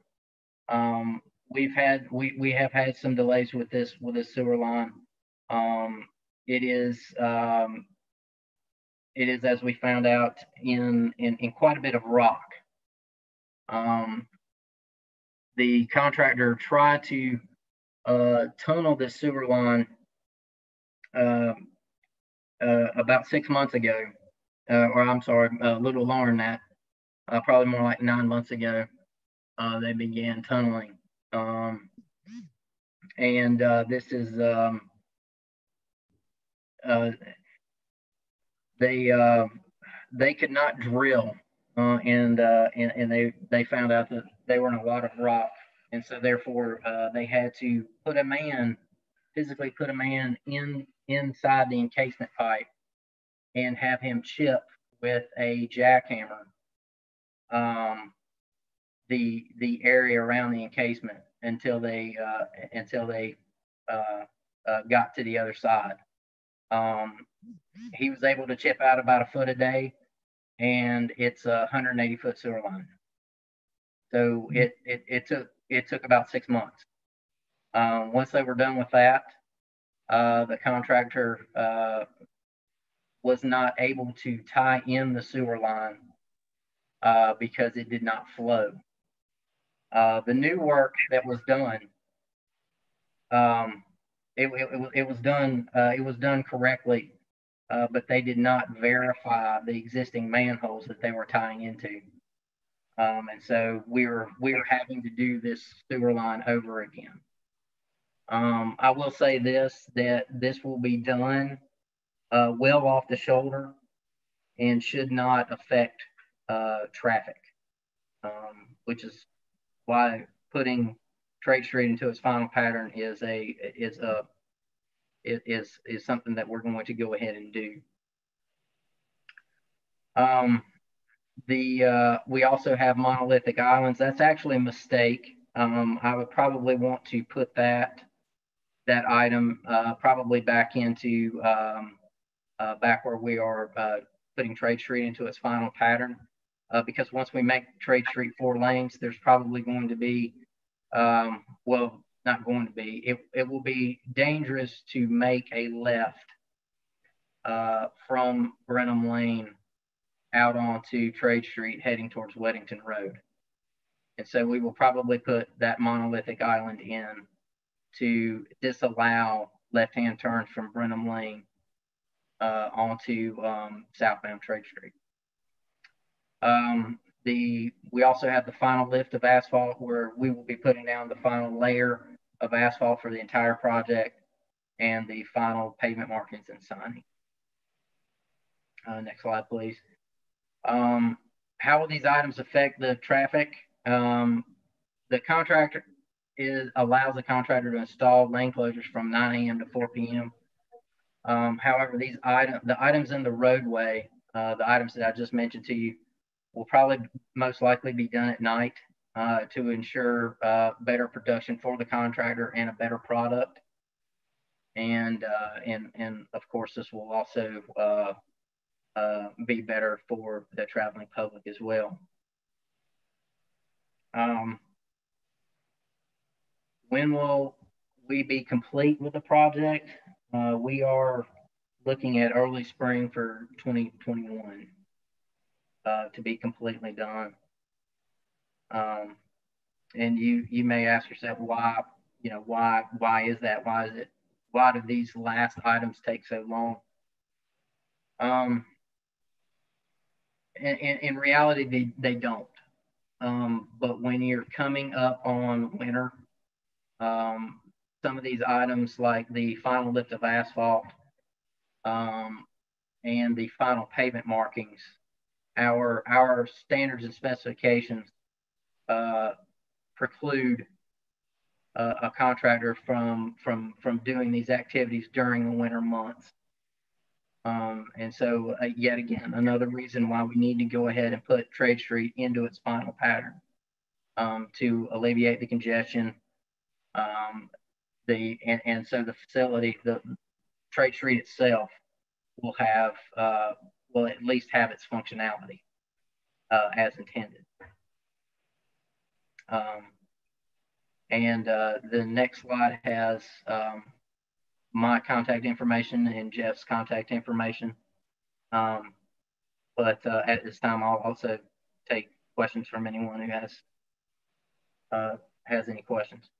I have a question. Maybe it's somewhat of maybe more of a comment, but I know stuff happens, but how does a pipeline that's being dug a foot a day go 180 days of being dug before someone figures out that it's in the wrong location? I just can't imagine that. I mean, what kind of oversight do we have on this project? Well, the pipe that was installed is in the right location. That's not the issue at all. Okay. It's the manholes that were that already exist that we're tying into. The elevations that were provided in the plans are incorrect, and it actually states in our plans that the contractor is to field verify these elevations to make sure that it will flow. Well, he did not do that. They did not do that, and so this is why we're a reason why we're in the situation that we're in, at least with the sewer line. Okay, and the other, question I have is, we're saying spring of 21. Is that, you feel pretty solid about that? Because I've been telling people next spring for a couple of years now. Is that going to happen? I do feel fairly confident in that. Yes, sir. All right. We're going to hold you to it. Are there any questions? Commissioner Miller. Thank you. Brian, you and I have exchanged a few emails through the years, and we've met on site. The Boyke family, which lives on the corner, the first house on the left on Brenham Lane, are very frustrated in that they've been under construction, or their yard has been part of your temporary right-of-way for 2.5 years or thereabouts. They want to put a fence up, and you said they need sufficient vegetation, and you said it looks sufficient, but you have to wait until it's all over with. If the sidewalk is being used and the guardrails are already up, and they own up till within 6 inches of the guardrails, the handrails along the sidewalk, is there a logical reason why they can't put their fence up sometime soon? The only reason, and really the only reason why I would discourage that, is because I mean, there's always a chance that we could have a drought, and that grass die, and that slope start to erode and head cut, and in which case I would ask my contractor to go and fix it, and seed it again, and where they want to put their fence, and I've read Mrs. Boyke's reply to the email chain that you and I have had, and I think probably the best thing is for me and you and Mrs. Boyke and my supervisor to meet. I would be willing to do that again and see if there's anything that we can do. But I guess the short answer is if for any reason that we have to get on that slope between now and the end of the project, my fear is that once we put a piece of equipment on that slope and it gets down to the bottom of that slope, or the toe of that slope where the Boykes want to put their fence, they're gonna nick it, and they're gonna damage it, kind of like we damaged the sign. And I don't want that to happen, especially after the Boykes have been waiting this long. So I think probably the best thing to do is for me to get my supervisor, and we meet with the Boykes and see if and I'll go ahead and talk with my supervisor to see if there's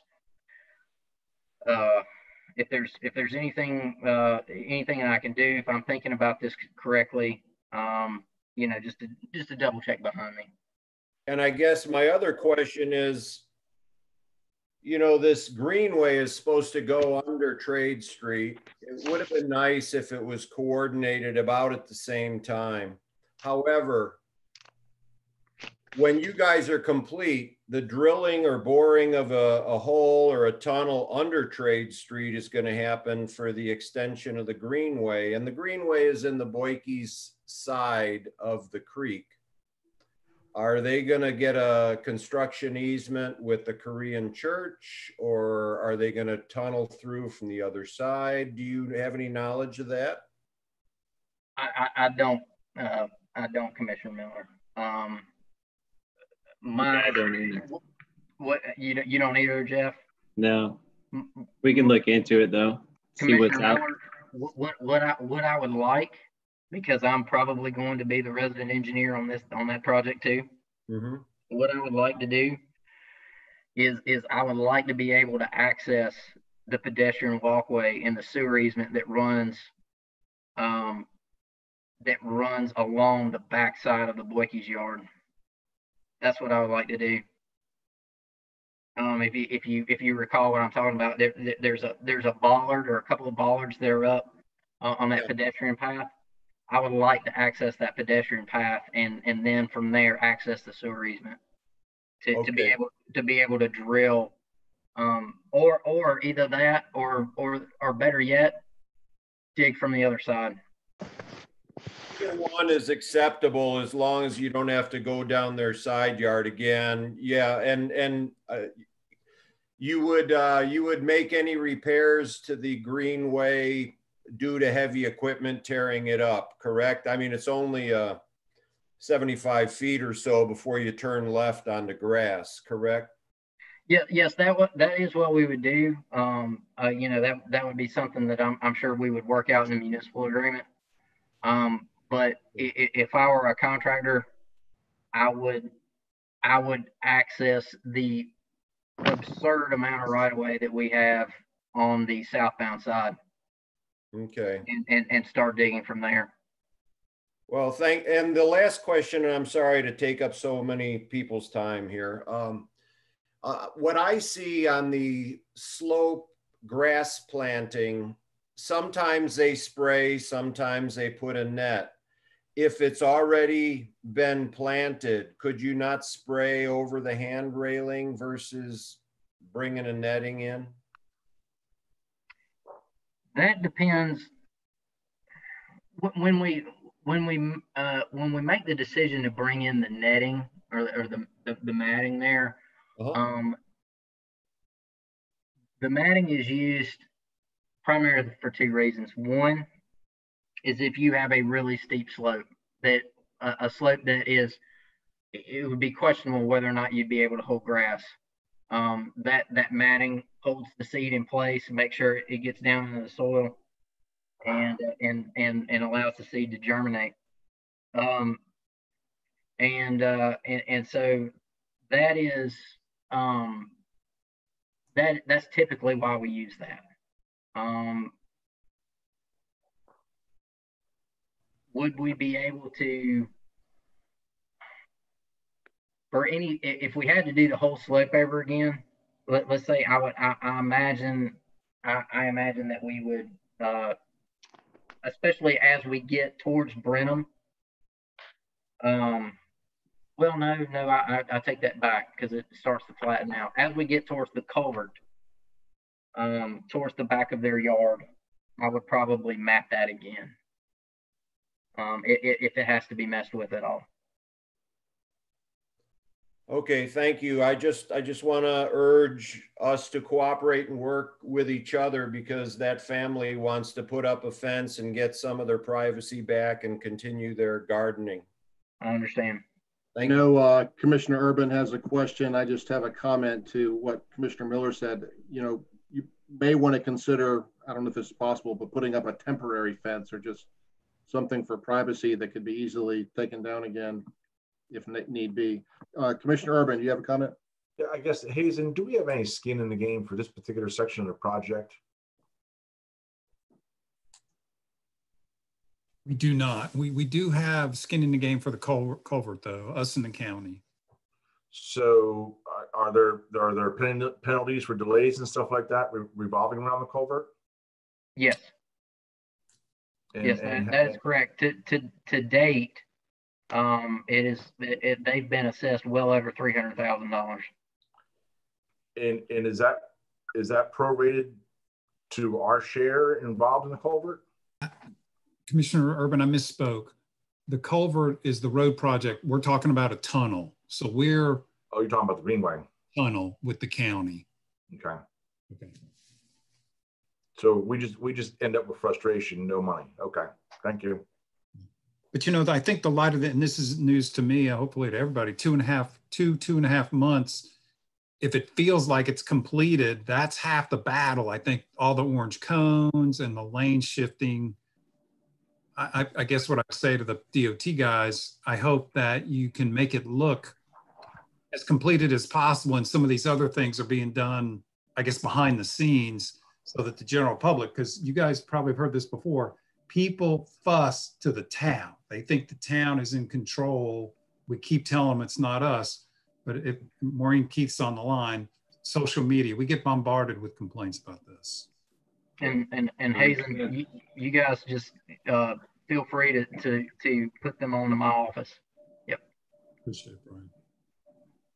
Well, Brian and Jeff, we appreciate everything NCDOT does for us, but this particular project has become a real burr in everyone's saddle. I get a call or a text or an email or a comment at the grocery store at least 2 or 3 times a week about this project every single week year round. So anything you can do to expedite it and get it moving along, we would be very grateful.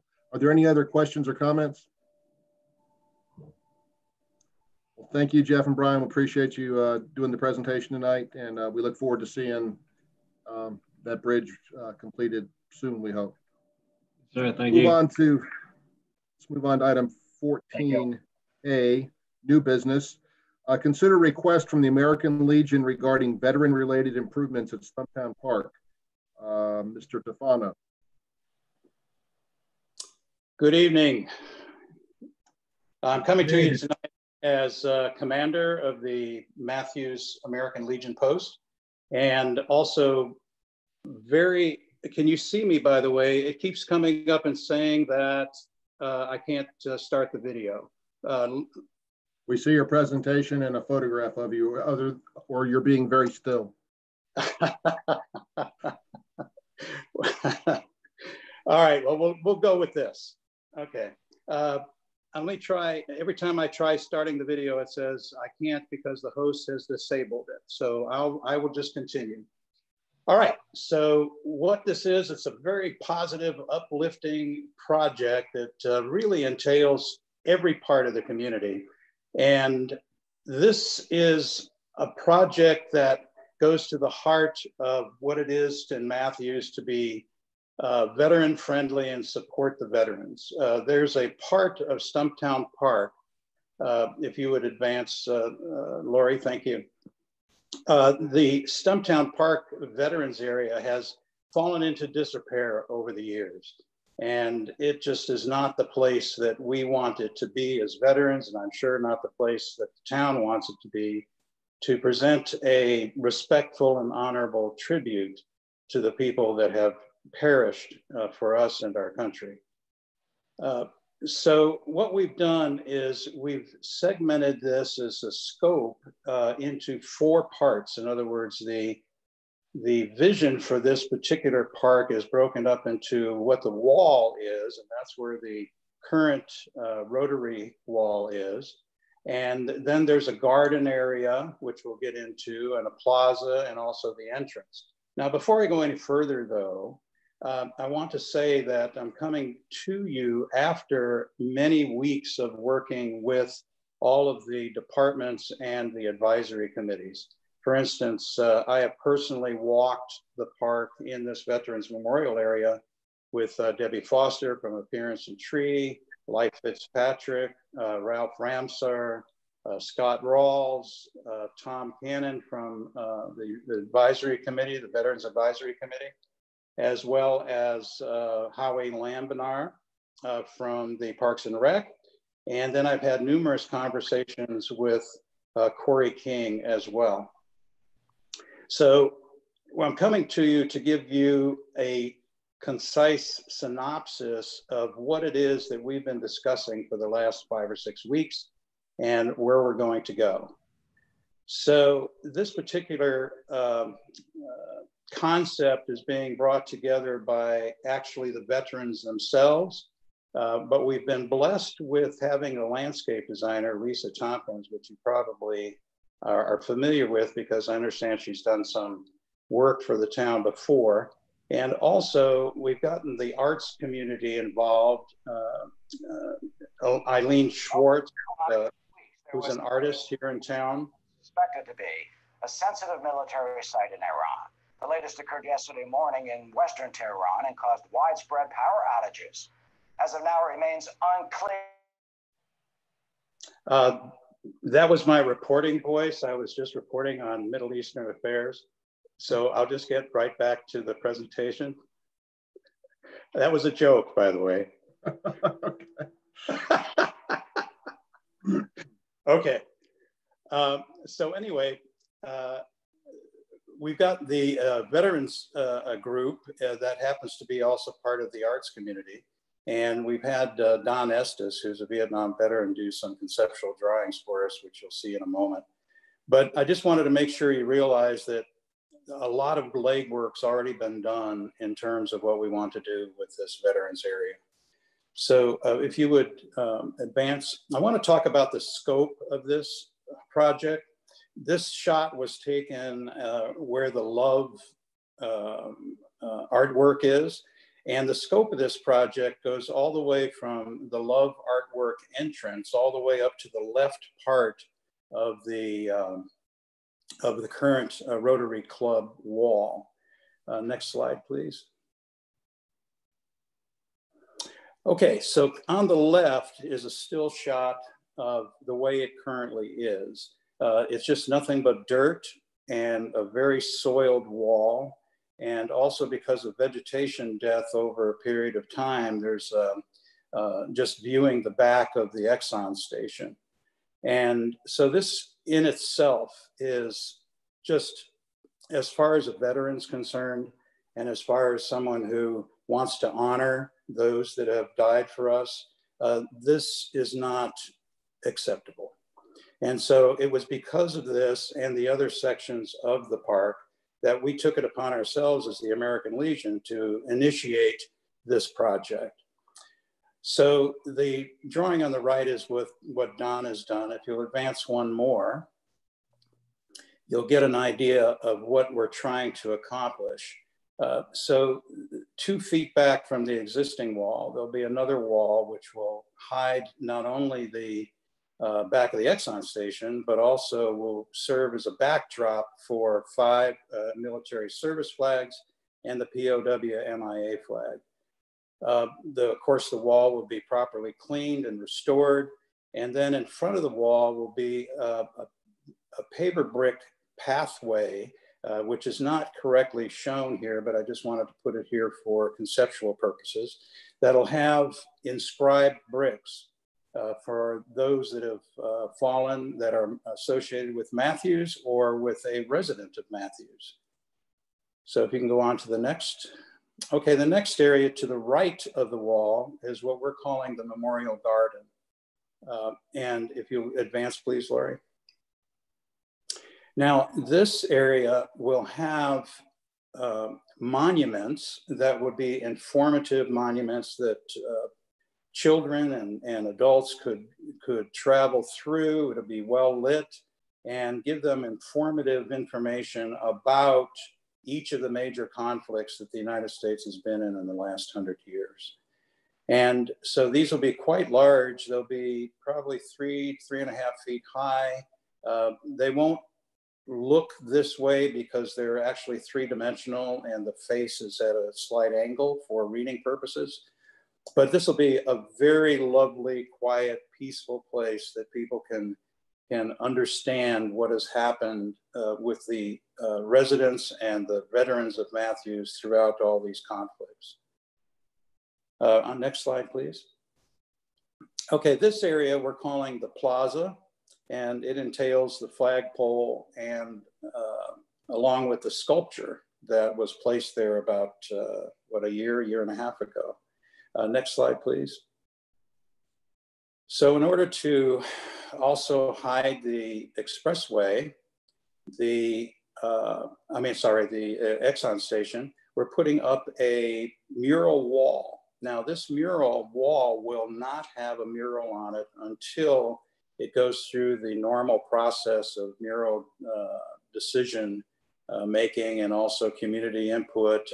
But we're trying to make it so that it's always, no matter what we do, regardless if it's contractors or artists or landscape people, it's everybody is from Matthews and they have a stake in Matthews. Can you go on, please, Lori? Thank you. Now, right here at the entrance, about the only thing that we're going to do here is to the right of the entrance, we're going to put a wayfinder sign that will be lit at night.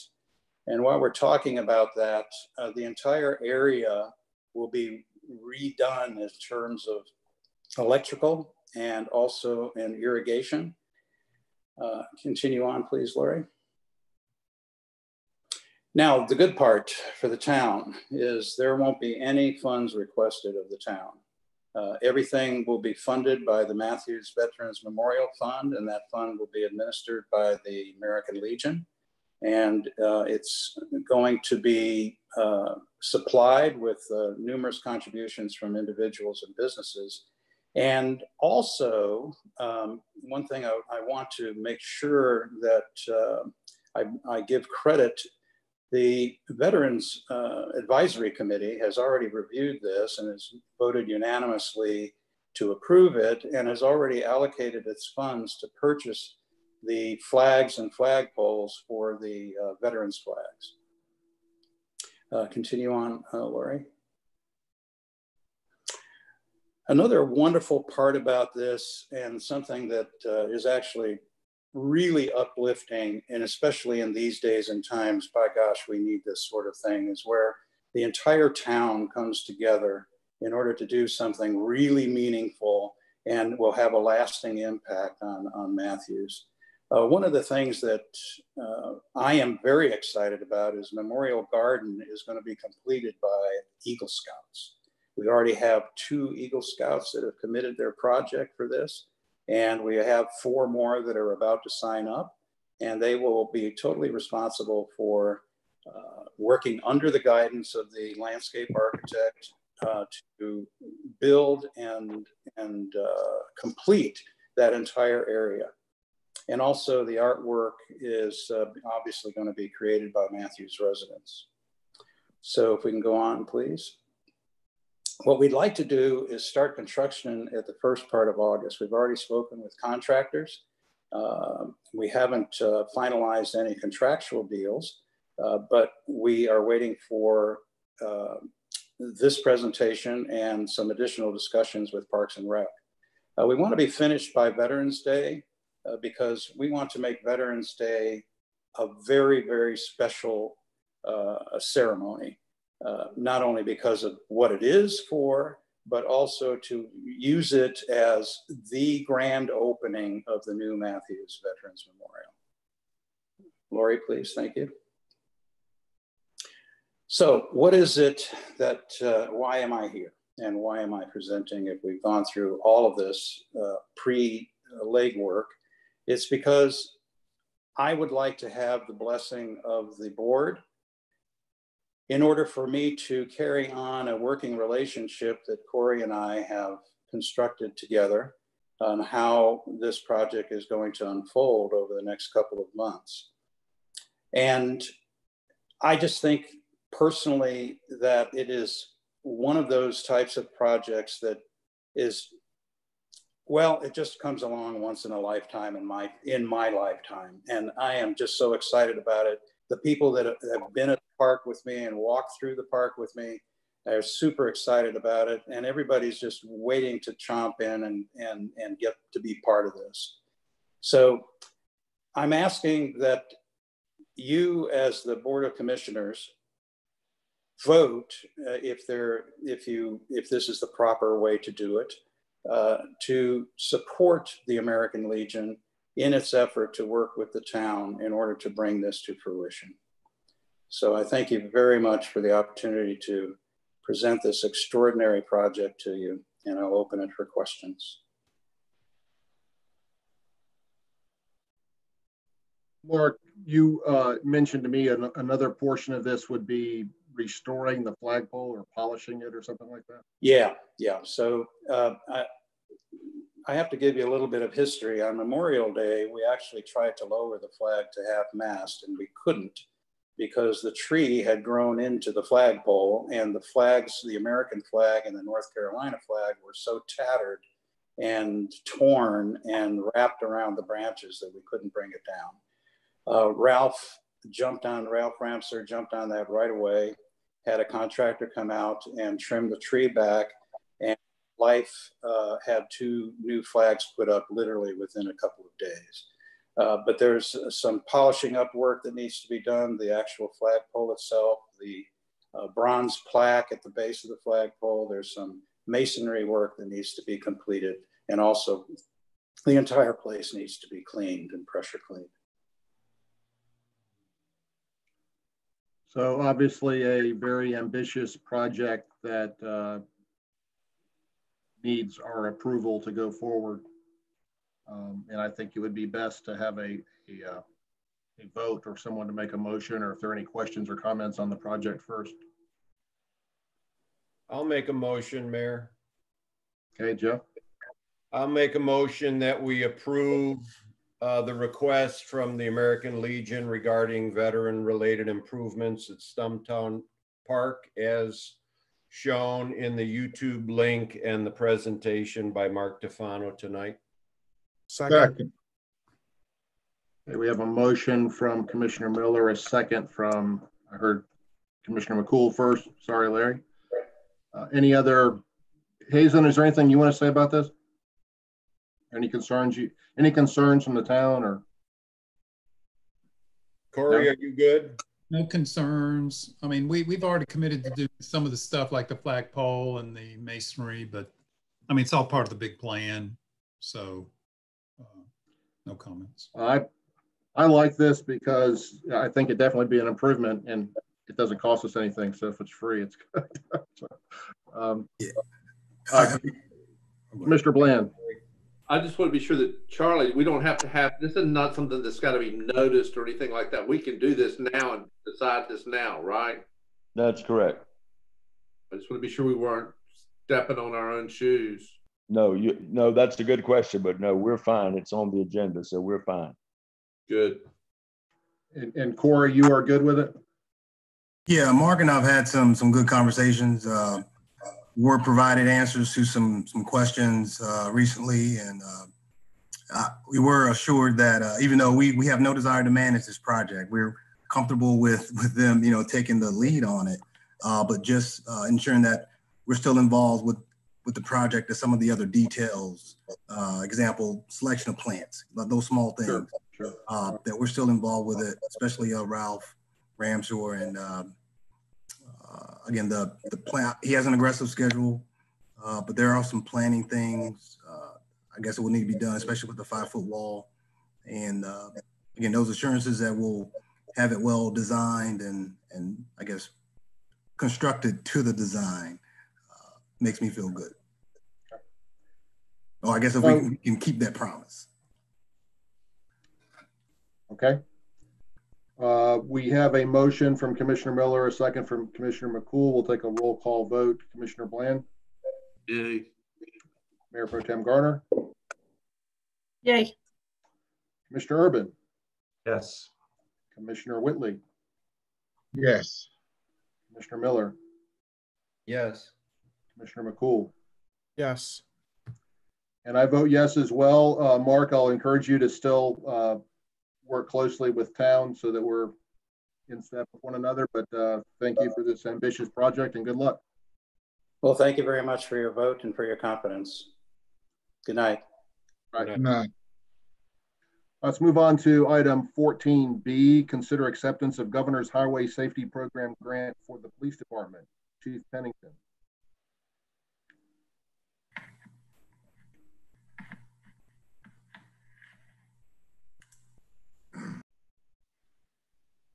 You're muted, Chief. All right, can you hear me now? Yes, sir. You can hear you now, I apologize. Sir. I just said everything I needed to say, but I'll go back through it again. I do have some exciting news. We met and spoke on January 13th in reference to a request I brought before the board to seek approval to apply for a grant process through Governor's Highway Safety Program.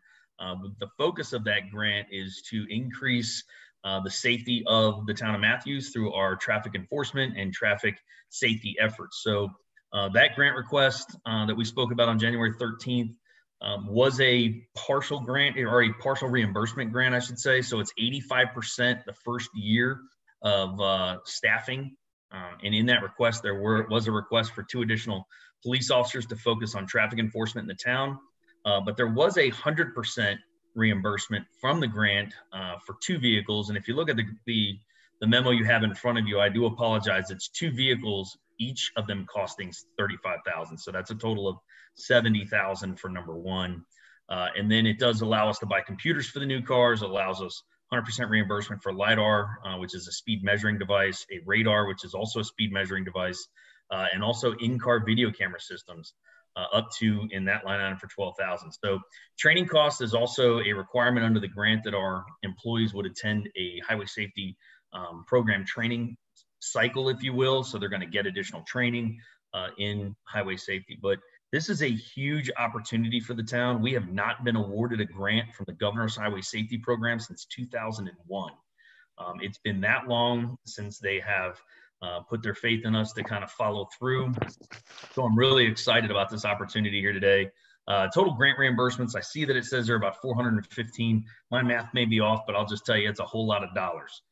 It's 85 for the first year for all salaries and fringe benefit reimbursement. And then the second year, it is 70%. And then the third year is 50%.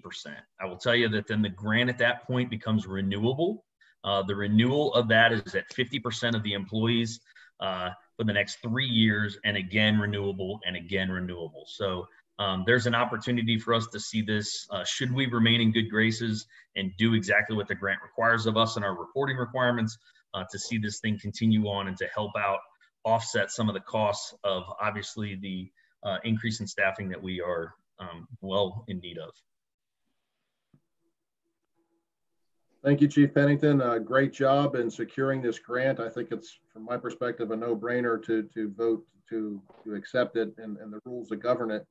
I have one somewhat mildly related question. The LiDAR and radar, from a safety perspective to the officers themselves. I recall back when Commissioner Whitley was on the highway patrol, there were cases of officers getting brain cancer and things from the radar being next to their head all day. Is that still a concern at all? I don't even know if that was an actual concern. I know there was some discussion about that, but these radar units are fully encased. The 2 different systems. So a LiDAR unit is a point-specific target. So it is a laser, if you will, that goes out, hits an item, and comes back. So it is item-specific. A radar unit sends out more of a wave of radar to then be bounced back to the unit. So the radar units will be used as like moving radar, and the LiDAR units will be used more as stationary type capturing devices. Okay, it's very late, so I'll stop asking unrelated questions. Are there any comments for Clark before we, yes, Commissioner Urban? I had talked to Clark earlier, and he was to research. He was looking for a number of personnel over the course of the last year or so. We have 4 already on board. We're talking about 2 more. Where's the delta in the big picture for the town's police department in the personnel status? Okay, just to provide a little backstory on this. So in 2018, the board approved the funding of a workload analysis study. So the workload analysis study did an in-depth review of our police department in the amount of personnel that we have based on not only just population, but workload, right? Because, a number of 2.3, which is the national average, if you will, for police departments based on 1,000 population, we want to look at, is that really an accurate number for an agency our size, or do we need to look at workload? So we came up with a 60-40 split. Our officers should be dedicated to 60% of their time to responding to calls for service and 40% of their time as a reactive response to problems within their beats, which goes along with this stratified policing model. Under that very long study that was done, and I did present to the board back then when it was done, they came up with, aside from our civilian staffing, they did request and recommend a few civilian additions, and we have taken steps to fill some of those civilian staffing positions, but they also recommended 9 additional police officers to bring us up to an area that our agency should be at for our size, our population, and our workload. With the addition of the 4 officers in FY20, obviously adding these 2 puts us at 6. We would still be 3 down from the minimum staffing that workload analysis showed we should be sitting at. So the good thing about this grant is it offsets the costs and the need that the town would have to spend to get us to that number that the workload analysis said we should be at, and the state is helping us offset that and assisting us with acquired staffing. Right. I could just add, I've spent probably more time than Chief Pennington wants with him lately, going to various meetings, et cetera. But one of the things we discussed was our inability to do training. We don't have adequate time in the day for our officers to do training. So they're doing training on Saturdays and extra shifts and Sundays. And it's really making the job of already stressful job of being a police officer even more stressful. So I know our budget's really tight, but this seems like something we should jump on with so much of it, of the grant funding, and you know, in a couple of years, let's find the money, but we're going to need at least 2 officers, I'm sure, in 3 years from now. And Clark would probably like to hire a few more. So. Well, and since you opened the door, sir, I'd like to just also push that training perspective. We've been talking a lot about our policies, our procedures, what we need to do with de-escalation training, CIT response model training. You know, our staffing model does not allow us to do the amount of training that is absolutely required of a professional organization, and to provide the level of service that you guys and our citizens demand. Are we doing a great job at it? Absolutely. I've sat before you and I've told you we're doing it on extra shifts. We're doing it where we bring them in, where we're taking them away from maybe their families to get extra training. But ultimately, this staffing model will help us get a little bit closer to what that workload analysis study showed. Commissioner Miller, you had a question, sir. Yes, thank you. Chief, help me understand on this memo, are we accepting it or are we applying for it? It's a tentative grant approval. At what stage are we in on that, Chief? Yeah, that's a great question. And unfortunately, that's the terminology. It is the email I got was congratulations, quote, congratulations, the North Carolina Highway Safety Program has approved your agency to begin the next phase. What the next phase is what we're doing here today. They require a commitment from the town that we are going to fund this, because there have been towns that have gotten these grants and not funded it fully, and ultimately defaulted, if you will, within the grant, and then they don't get to take advantage of that grant. They want a commitment from the board and a signature from Hazen that says we're going to move forward with this. That's the next phase, but it is approved. We will get this if you guys move forward today. Mr. Mayor. Yes, sir. I'd like to make a motion. Yes, sir. We consider accepting the Governor's Highway Safety Program grant from the police department to move to town manager Hazen Blodgett to sign that we move forward to receive this grant. Had you not made that motion, I was going to ask you to. Thank you, Commissioner Whitley. Do we have a second? I wore my uniform to make it. Second. Okay, we have a motion by Commissioner Whitley, a second by Commissioner Urban. We'll take a roll call vote, I think for the last time tonight. Commissioner Bland, how do you vote? Yes. Mayor Pro Tem Garner? Yes. Commissioner Urban? Yes. Commissioner Whitley? Yes, sir. Commissioner McCool? Yes. Commissioner Miller? Yes. And I vote yes as well. Go get it. Clark, Thank you all very much. Thank you. This means a lot to us, and it's our next step forward, so we appreciate it. Good job. Thank you, Chief. Thank you, Hazen. Chief gets credit. Commissioner.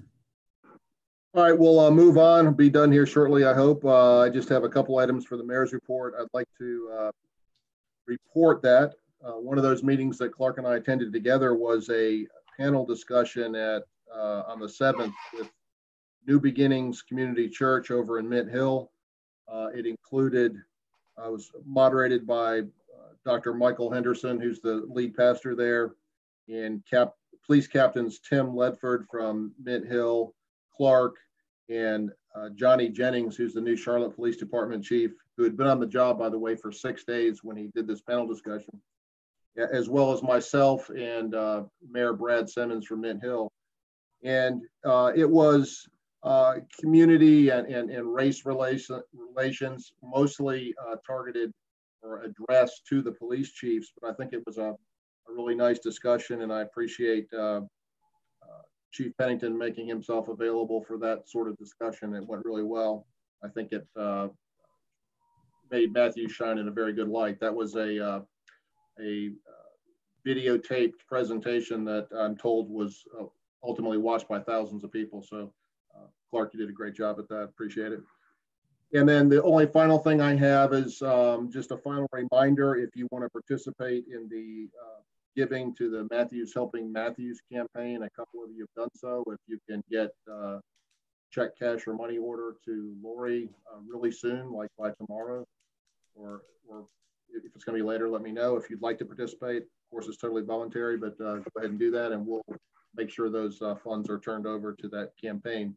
They have a goal of 100,000 to date. They've raised about 65,000, so they're trying to get the last home stretch of 35,000 knocked out.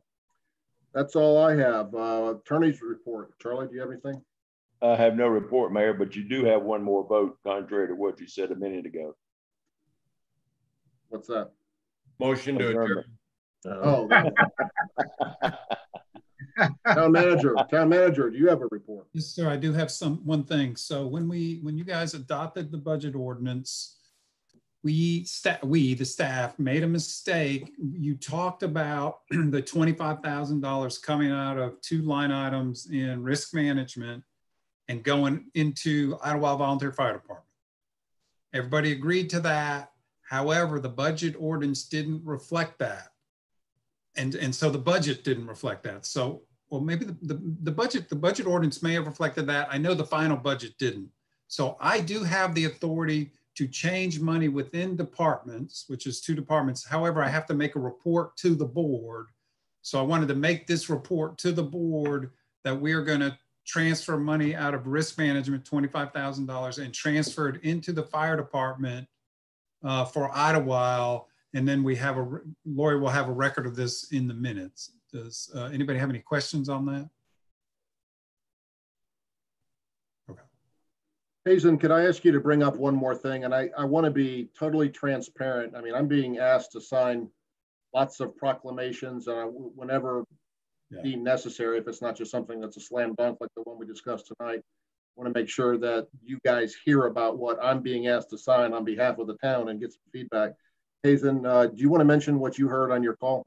Yeah, everything's evolving, and so the county COVID group, and on our side, and that's everybody from all over the county, and then Clark, Rob, Becky, Maureen, and Tanya listen from the town side. But what came up today was, these cases are continuing to rise, and everybody's trying to figure out what's. And so we listened to the health department, we listened to the experts from the hospitals, but the latest idea is to close down restaurants after 10 o'clock. So what they're finding is that if you're a restaurant that has a bar in it, you stay open.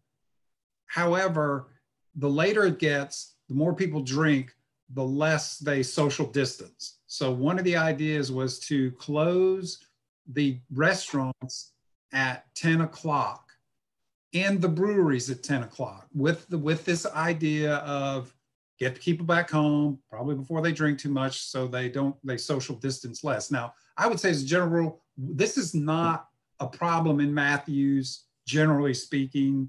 They're really focused downtown, the Epic Center and South End, a lot of young people down there, but they did want us to talk to the mayor. So I talked to the mayor, and in the case of Matthews, the mayor has the right to sign these proclamations.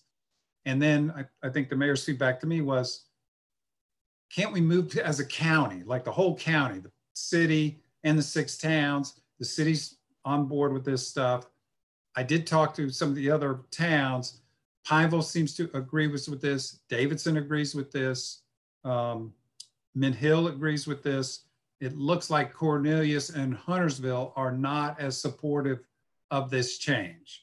So if I could just make a comment, the whole idea seemed a little bit odd to me, because it's like people magically don't drink and act irresponsibly until after 10 o'clock. And most of our restaurants are closed, I think, at 11 o'clock. So, just 1 hour really going to make a whole lot of difference. But, I see, some benefit, but I wanted to get some feedback from you guys. I really want to make sure these proclamations and stuff come so fast, and they have literally hours to sometimes to sign these things. So I don't want to we don't have time to debate them for 3 or 4 days, 5 days. So we know this may be coming up, and I wondered what your thoughts were. I'm not real excited one way or the other. I think it's possibly could help. So okay, but does anybody have any comments? I do, Mayor. Yeah, I don't think we have a whole lot of restaurants open after 11 o'clock. Maybe on Friday and Saturday, but I know during the weeknight it's not. Most of them close at 10, so that's not a really big deal. Other than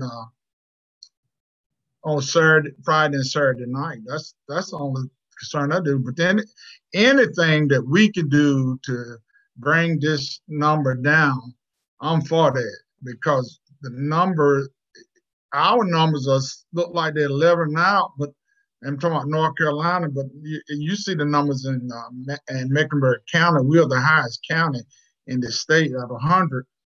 But it's the states south of us, South Carolina, Georgia, and Florida, and I mean it is crazy. And unless we do all that we can now, and it's just got to come to wearing masks. You still go out. Me and my wife go out. We stop and just look at people still not wearing the mask, and it's utterly ridiculous for the sake of saving their family lives of people close to them. But I'm for anything that we can help North Carolina, especially Mecklenburg County, to bring these numbers down. Mr. Bland. I agree with a lot with what Larry's saying. And I understand, I think, of course, I'm so old that I don't probably particularly like Ken and Renee would probably straighten me out on the thing. But I noticed that when I came back from a ball game, I was coming through Charlotte because they rerouted the road, and I had no idea what goes on downtown. I am just completely lost. I guess because I'm so out of it. But at 2 o'clock in the morning, I mean, you couldn't cross the street. There were so many people in downtown Charlotte, I suspect that's what they're trying to rein in, because there is absolutely no social distancing at 2 o'clock in the morning in downtown Charlotte, in South End and areas like that. Maybe that's what it's about. I don't see that it really affects us very much. You know what I'm saying? I don't think it would affect us a whole lot, but the other thing I always try to be cognizant of, I don't want to take money out of our business owners. Right. What, have you heard anything, or is it just? This just came up. I literally heard about this today, and like I said, this stuff evolves so quickly. It could be tomorrow or the next day. They're asking me to sign that to agree that we close at 10. I just want to get your opinion if you guys are for that or against it. Commissioner Miller. Being a food service veteran, no matter where I worked, the kitchen usually closes at 10 o'clock, and it's the bar after that, or limited hors d'oeuvres or snacks. I would be cool with 10 o'clock Monday through Sunday through Thursday, and maybe 11 o'clock Friday, Saturday. As everyone already agrees, it won't affect our town too much. I was on a call today with the National Association of Mayors, and I believe it was the mayor of Dayton, Ohio, was saying that a lot of these orders in states don't allow bars to be open, but they let restaurants be open, and restaurants with bars are serving as bars. Yeah, they're essentially a bar, and so the bar owners are raising all kind of cane. Why can't I be open when this restaurant down the street's not really serving any food? They're just a bar after 10 o'clock or 11 or whatever. Yeah. So any other comments? I think I'm hearing a consensus from those that spoke that you don't mind if we sign on to that. I haven't. Perhaps we should talk to some of our owners. Does anybody know how late our restaurants stay open? Are they open after 10 anyway? Well, Seaboard runs COVID hours, and they're only open until 9. Okay. I think most of our stuff is closed at 10 anyway, isn't it? Yeah.